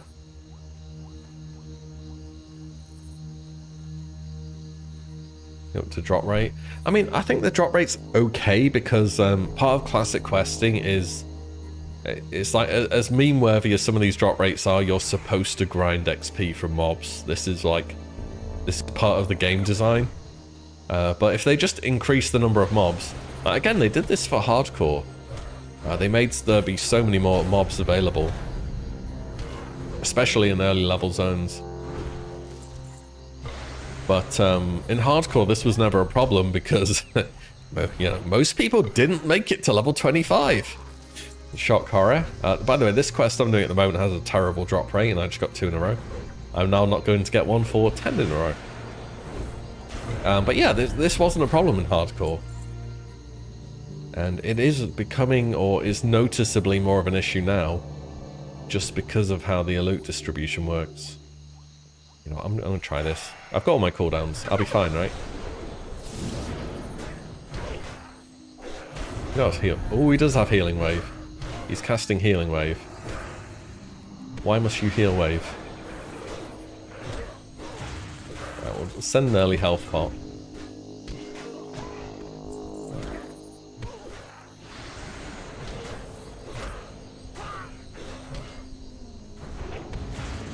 Okay, plenty of health left when I bubbled there. Get some heals off.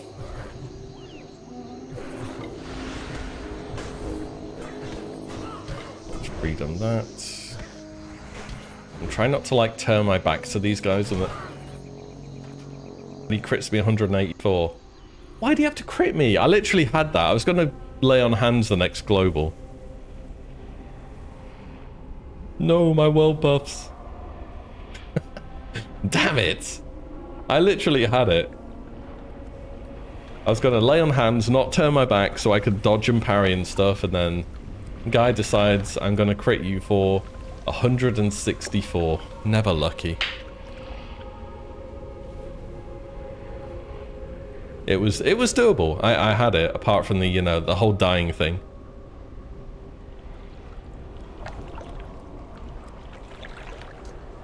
I don't think chasing was the right call. He's a caster though, and he can lightning bolt and do a healing wave. I had to finish him when he ran. You're not going to survive that. It was 23 overkill, and I was going to lay on hands next global, so I was very close to doing that. I didn't account for bad RNG. RNG got me. That's how life goes. You farm the ogres for the prayer beads for your sheaf of light and art of war. For 2 hours and 45 minutes. I actually read about that. I got one of the prayer beads on one of my alts.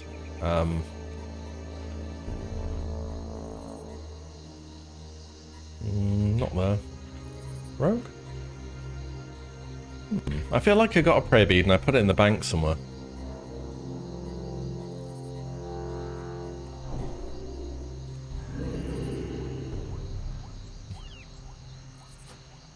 Delete some of this stuff too. That's... Oh, I thought there was a wild vine for a second. I got excited. Buff that. Yo, John, what up? How you doing? Thanks for dropping by. We only have 3 of them, right? I can handle 3, surely. I nearly handled 5. Fortune favors the bold. Let's go. I have health pot. Surely this is enough. Okay. Pop this for the armor.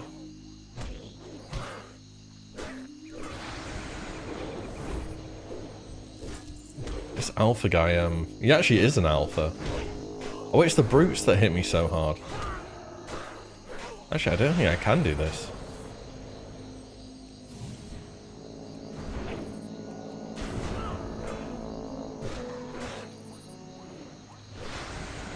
Oh, you're gonna run in fear, or?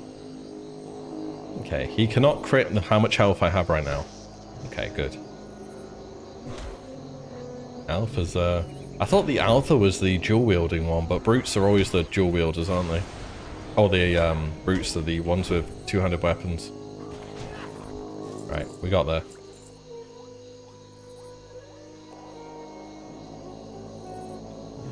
Any paladin class updates?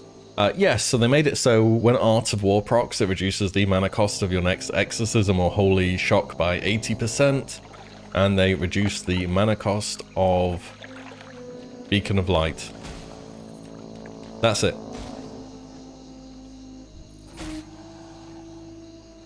Excuse me, sir. Do you mind? There we go. Problem with these packs around here, there's just, there's so many of them together. CBA with Beacon? Yeah. It should be a bit better, though. I don't know what they reduced it to. They didn't actually give us numbers. They just said they greatly reduced it.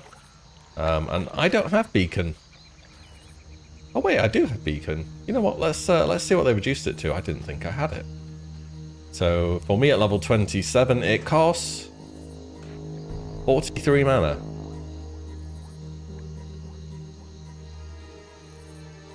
I don't know how good that is comparative to what it used to be, but that seems pretty cheap to me.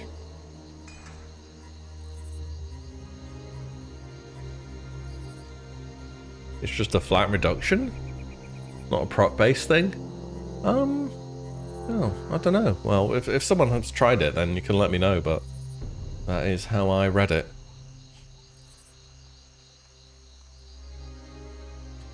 I really want to try this camp, but I know it's a terrible... Alright, we'll pull with Exorcism. We'll see how many we get. Okay, we get 3. 3 is doable. Okay, so we have... 3 is very doable here. I'm going to save Hodge in case he decides to heal. Yeah, this is... Yeah. Yeah. He just got parry hasted to death right there. It's like... It was 200 at 25?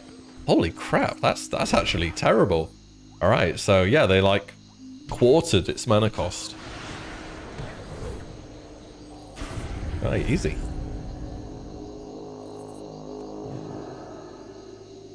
Nice big heal off that too. If I had Sheath of Light, that would have absolutely topped me off. But I'm obviously still rocking my Santa hand, Verigan's Fist. I'm literally playing the Phase 1 Paladin guy right now. Oh, Ramadan Steve, and you. I hope you're having a great day. I am, thank you. 2 more. Decent drop rate. Usually, this is one of these quests which is usually pretty bad as far as drop rate goes.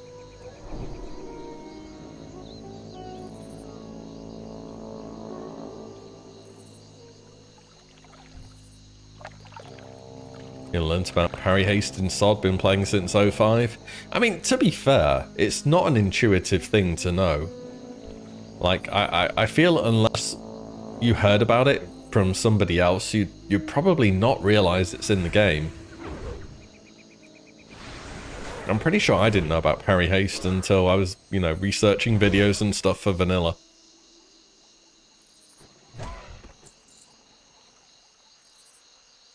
Armor on bosses is fine. I mean, you remember pre-release of Phase 2, Blizzard said there were going to be resistances on bosses. It's just we didn't know it was going to be resistance to physical damage instead of like some kind of element or caster thing. Yeah, surprise melee, by the way. Yeah, they're not, the bosses don't have spell resistances, they have resistance to your weapons. A big resistance.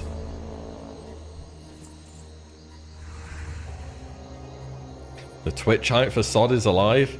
I don't know really. I'm not. I'm a little streamer. I just do my little streams twice a week. Do a bit of leveling, talk about the game. Maybe. I mean, I guess it's pretty early in phase 2, right? So people are probably interested, but I'm not sure. Homunculus, Sunder, Fairy Fire, Expose. The acid thingy from Deadly Strike of the Hydra. Oh, look at this damage.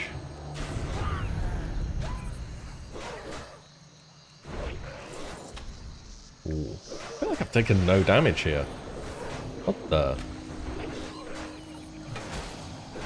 Alright, I've got a crocodile friend too. Alright, more the merrier. Well, these Fen runners are literally Usain Bolt, the WoW version. They absolutely take off when you hit them. Oh. Alright, peace out. See us. Alright, see you in TVC. Alright, he's gone. I don't know where he's gone. Warrior damage is nuts for 40. I mean, we were playing with 2 warriors yesterday, and they were both doing pretty good, to be honest. Yeah, they're both doing decent. I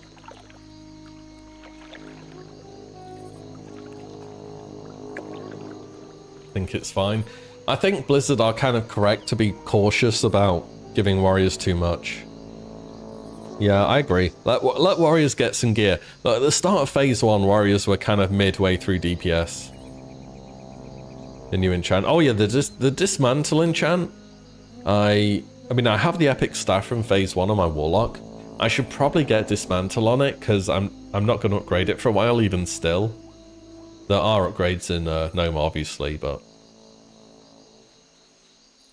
yeah, it's pretty garbage. It's just like 0.5% of your damage. I think when they buff it, it should... If it was a good enchant, it would do somewhere in the region of 5% of your damage, thereabouts. Not more than that. Oh, it doesn't proc off runes, is that what it is? Yeah, because if I was playing my Warlock, it practically just wouldn't proc then. Used to be massive, did it? I have no idea. Oh, I see, I see.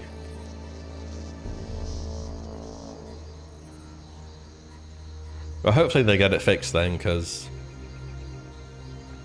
it would be good. Enchanting, sword, dismantle.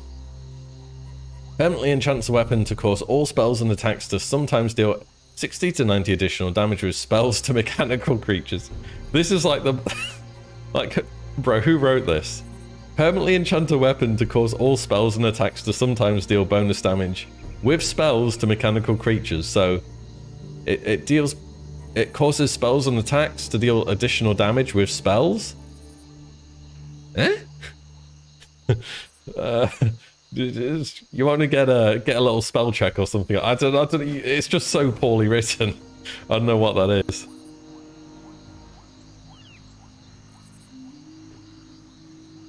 Can it crit? Do you know? I haven't chanted it yet, but can it crit? And I guess it's only against mechanicals.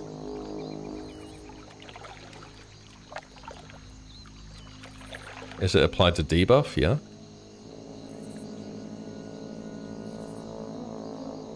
I don't know about the old version at all, actually. I'm gonna not do these. I'm gonna like hand in one or two up here. It's sort of like Nightfall. Ooh. Give them a break. Apparently, yeah, they do need a break on this text. It's like it does damage with spells and abilities. With spells.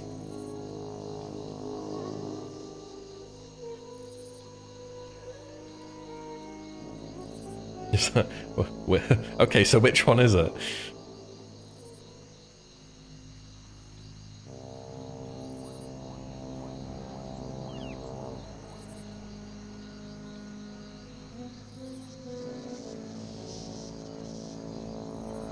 Both. Yeah, it does damage with both and spells.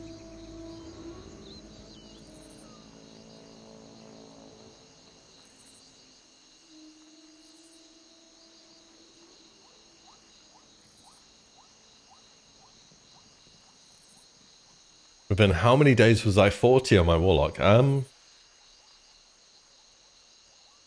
got to 40 2 days ago now, so that would have been 6 days. Very casual player, by the way.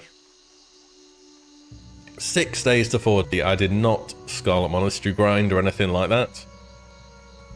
I did some pre-quests. I handed my pre-quests in. I went and farmed some stockades. And then I went back to questing at level 30.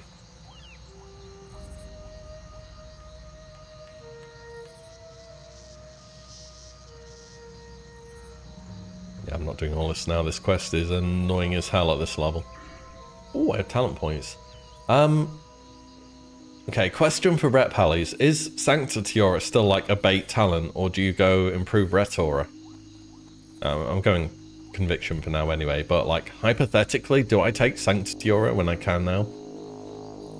Because I remember in Classic it was actually a bait talent, and improve Rhetora was always better.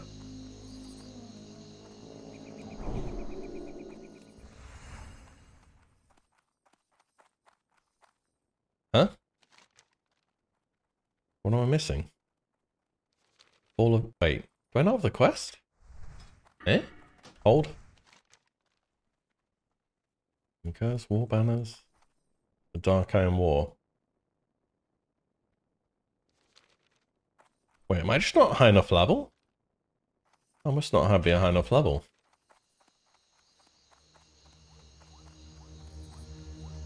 For 10%. Strengthen and Consecrate? Oh, I see. Wait. Full of done. Requires level 25.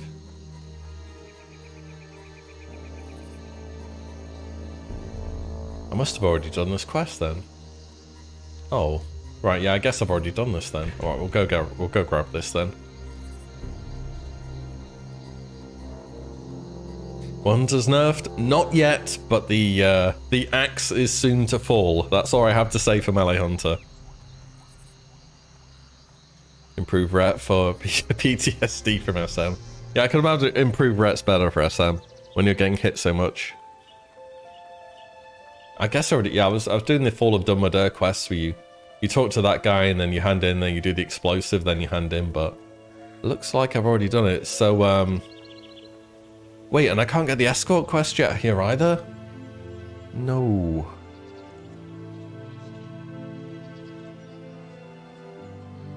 Wait, what is the escort quest called here? It's not showing on my map. Really? You can't get it at 27? What's the guy called? Foggy.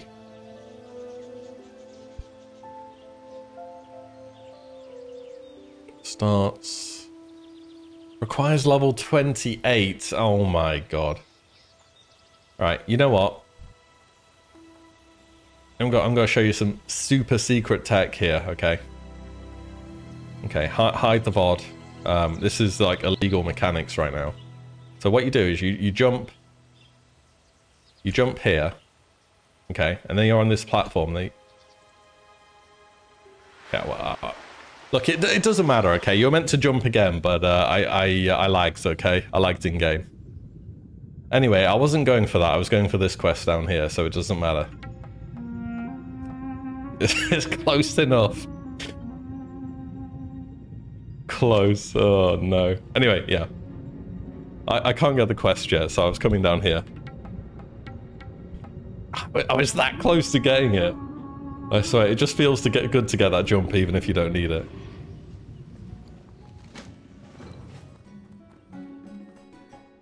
Right, let's hand stuff in.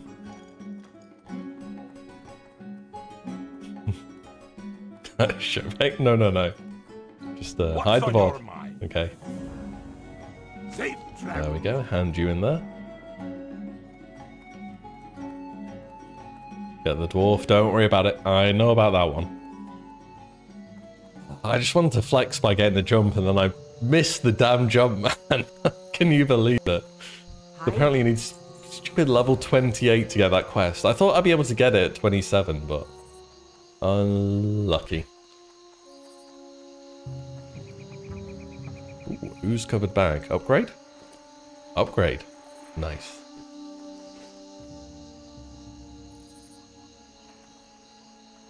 Yeah, my warlock, You got my attention. I think I did that twice.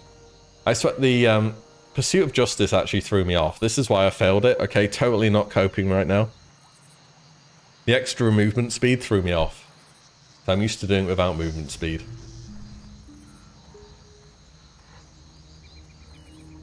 Time to go for the sleeping bag quest. I have done it, actually. I need to use it because it's off cooldown and I'm not benefiting from it right now. You got the reference? Yeah, I saw a certain post the other day on Reddit, shall we say, with let's just say some questionable things on it, which I may not endorse per se, but yeah, let's just ignore that.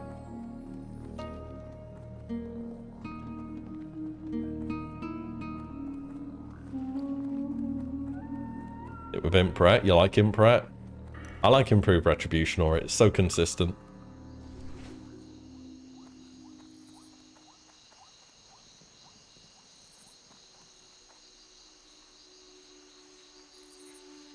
We'll turn in here. See you around. And I should have 1 or 2 upgrades, which have been ethically sourced, okay? I can provide my own upgrades, right? It doesn't count as streamer bennies if I'm making them myself. Right, the Santa hat is also RIP. It's had a good run. Have a good one. But this is... You may not like it, but this is peak male physical performance right now.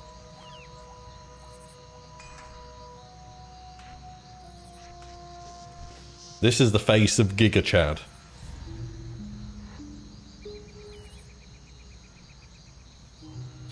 You get from the... what, the Festad Skrug? Huh? Oh, the New Year's event. I know the one you mean, but I do not have that in my bag. The final form activated. Look at this absolute clown suit I've got on right now. This guy looks like such a classic character, it's unreal.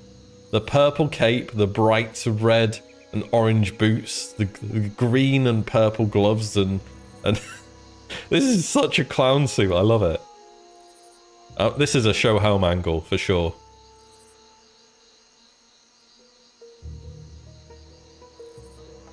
Absolute Shad Paladin.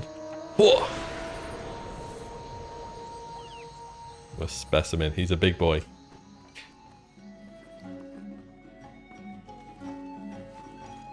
Three-year-old looks like when you let them choose the clothes. They pick, what is it? Fashion over function. What do you mean I can't use that here? But you can't use a sleeping bag inside an inn? Outrageous.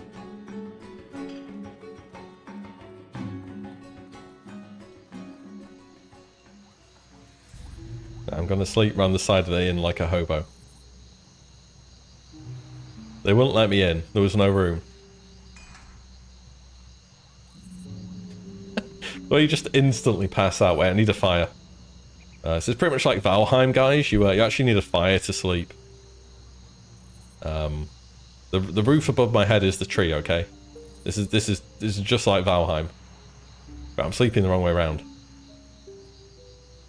I need the there we go. The beard has to breathe. Anyways, guys, been on for a little bit tonight. I'm gonna head off for the time being because I am rather peckish and I need to go eat. But yeah, I'm typically on Tuesday and Friday from about 4 p.m. Central European, 7 a.m. Pacific, 10 p.m. Eastern. So yeah, if you want to hang out around those times, I stream around them, which usually chat about the game a bit, you know, see what's up, do a bit of leveling or whatever else is on the menu for the day. But yeah, thank you so much everyone for dropping by, supporting, chatting, all of that good stuff. Appreciate it a lot. I hope you guys have a good rest of your Friday and the weekend. New videos coming soon. I haven't been uploading as much as I typically do, just because I've got a bunch of things in the works, but I just need to like finish them out, do you know what I mean, and get them uploaded and so on and so forth. So there should be a bunch more regular content on the YouTube sooner rather than later. Anyways, guys, I will I'll see if there's anyone on Twitch. I'm not sure how you host on YouTube still, to be fair, but is there anyone online on Twitch that I can host, do you reckon?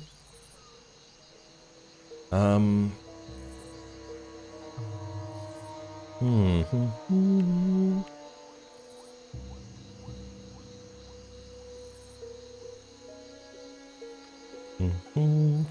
I know.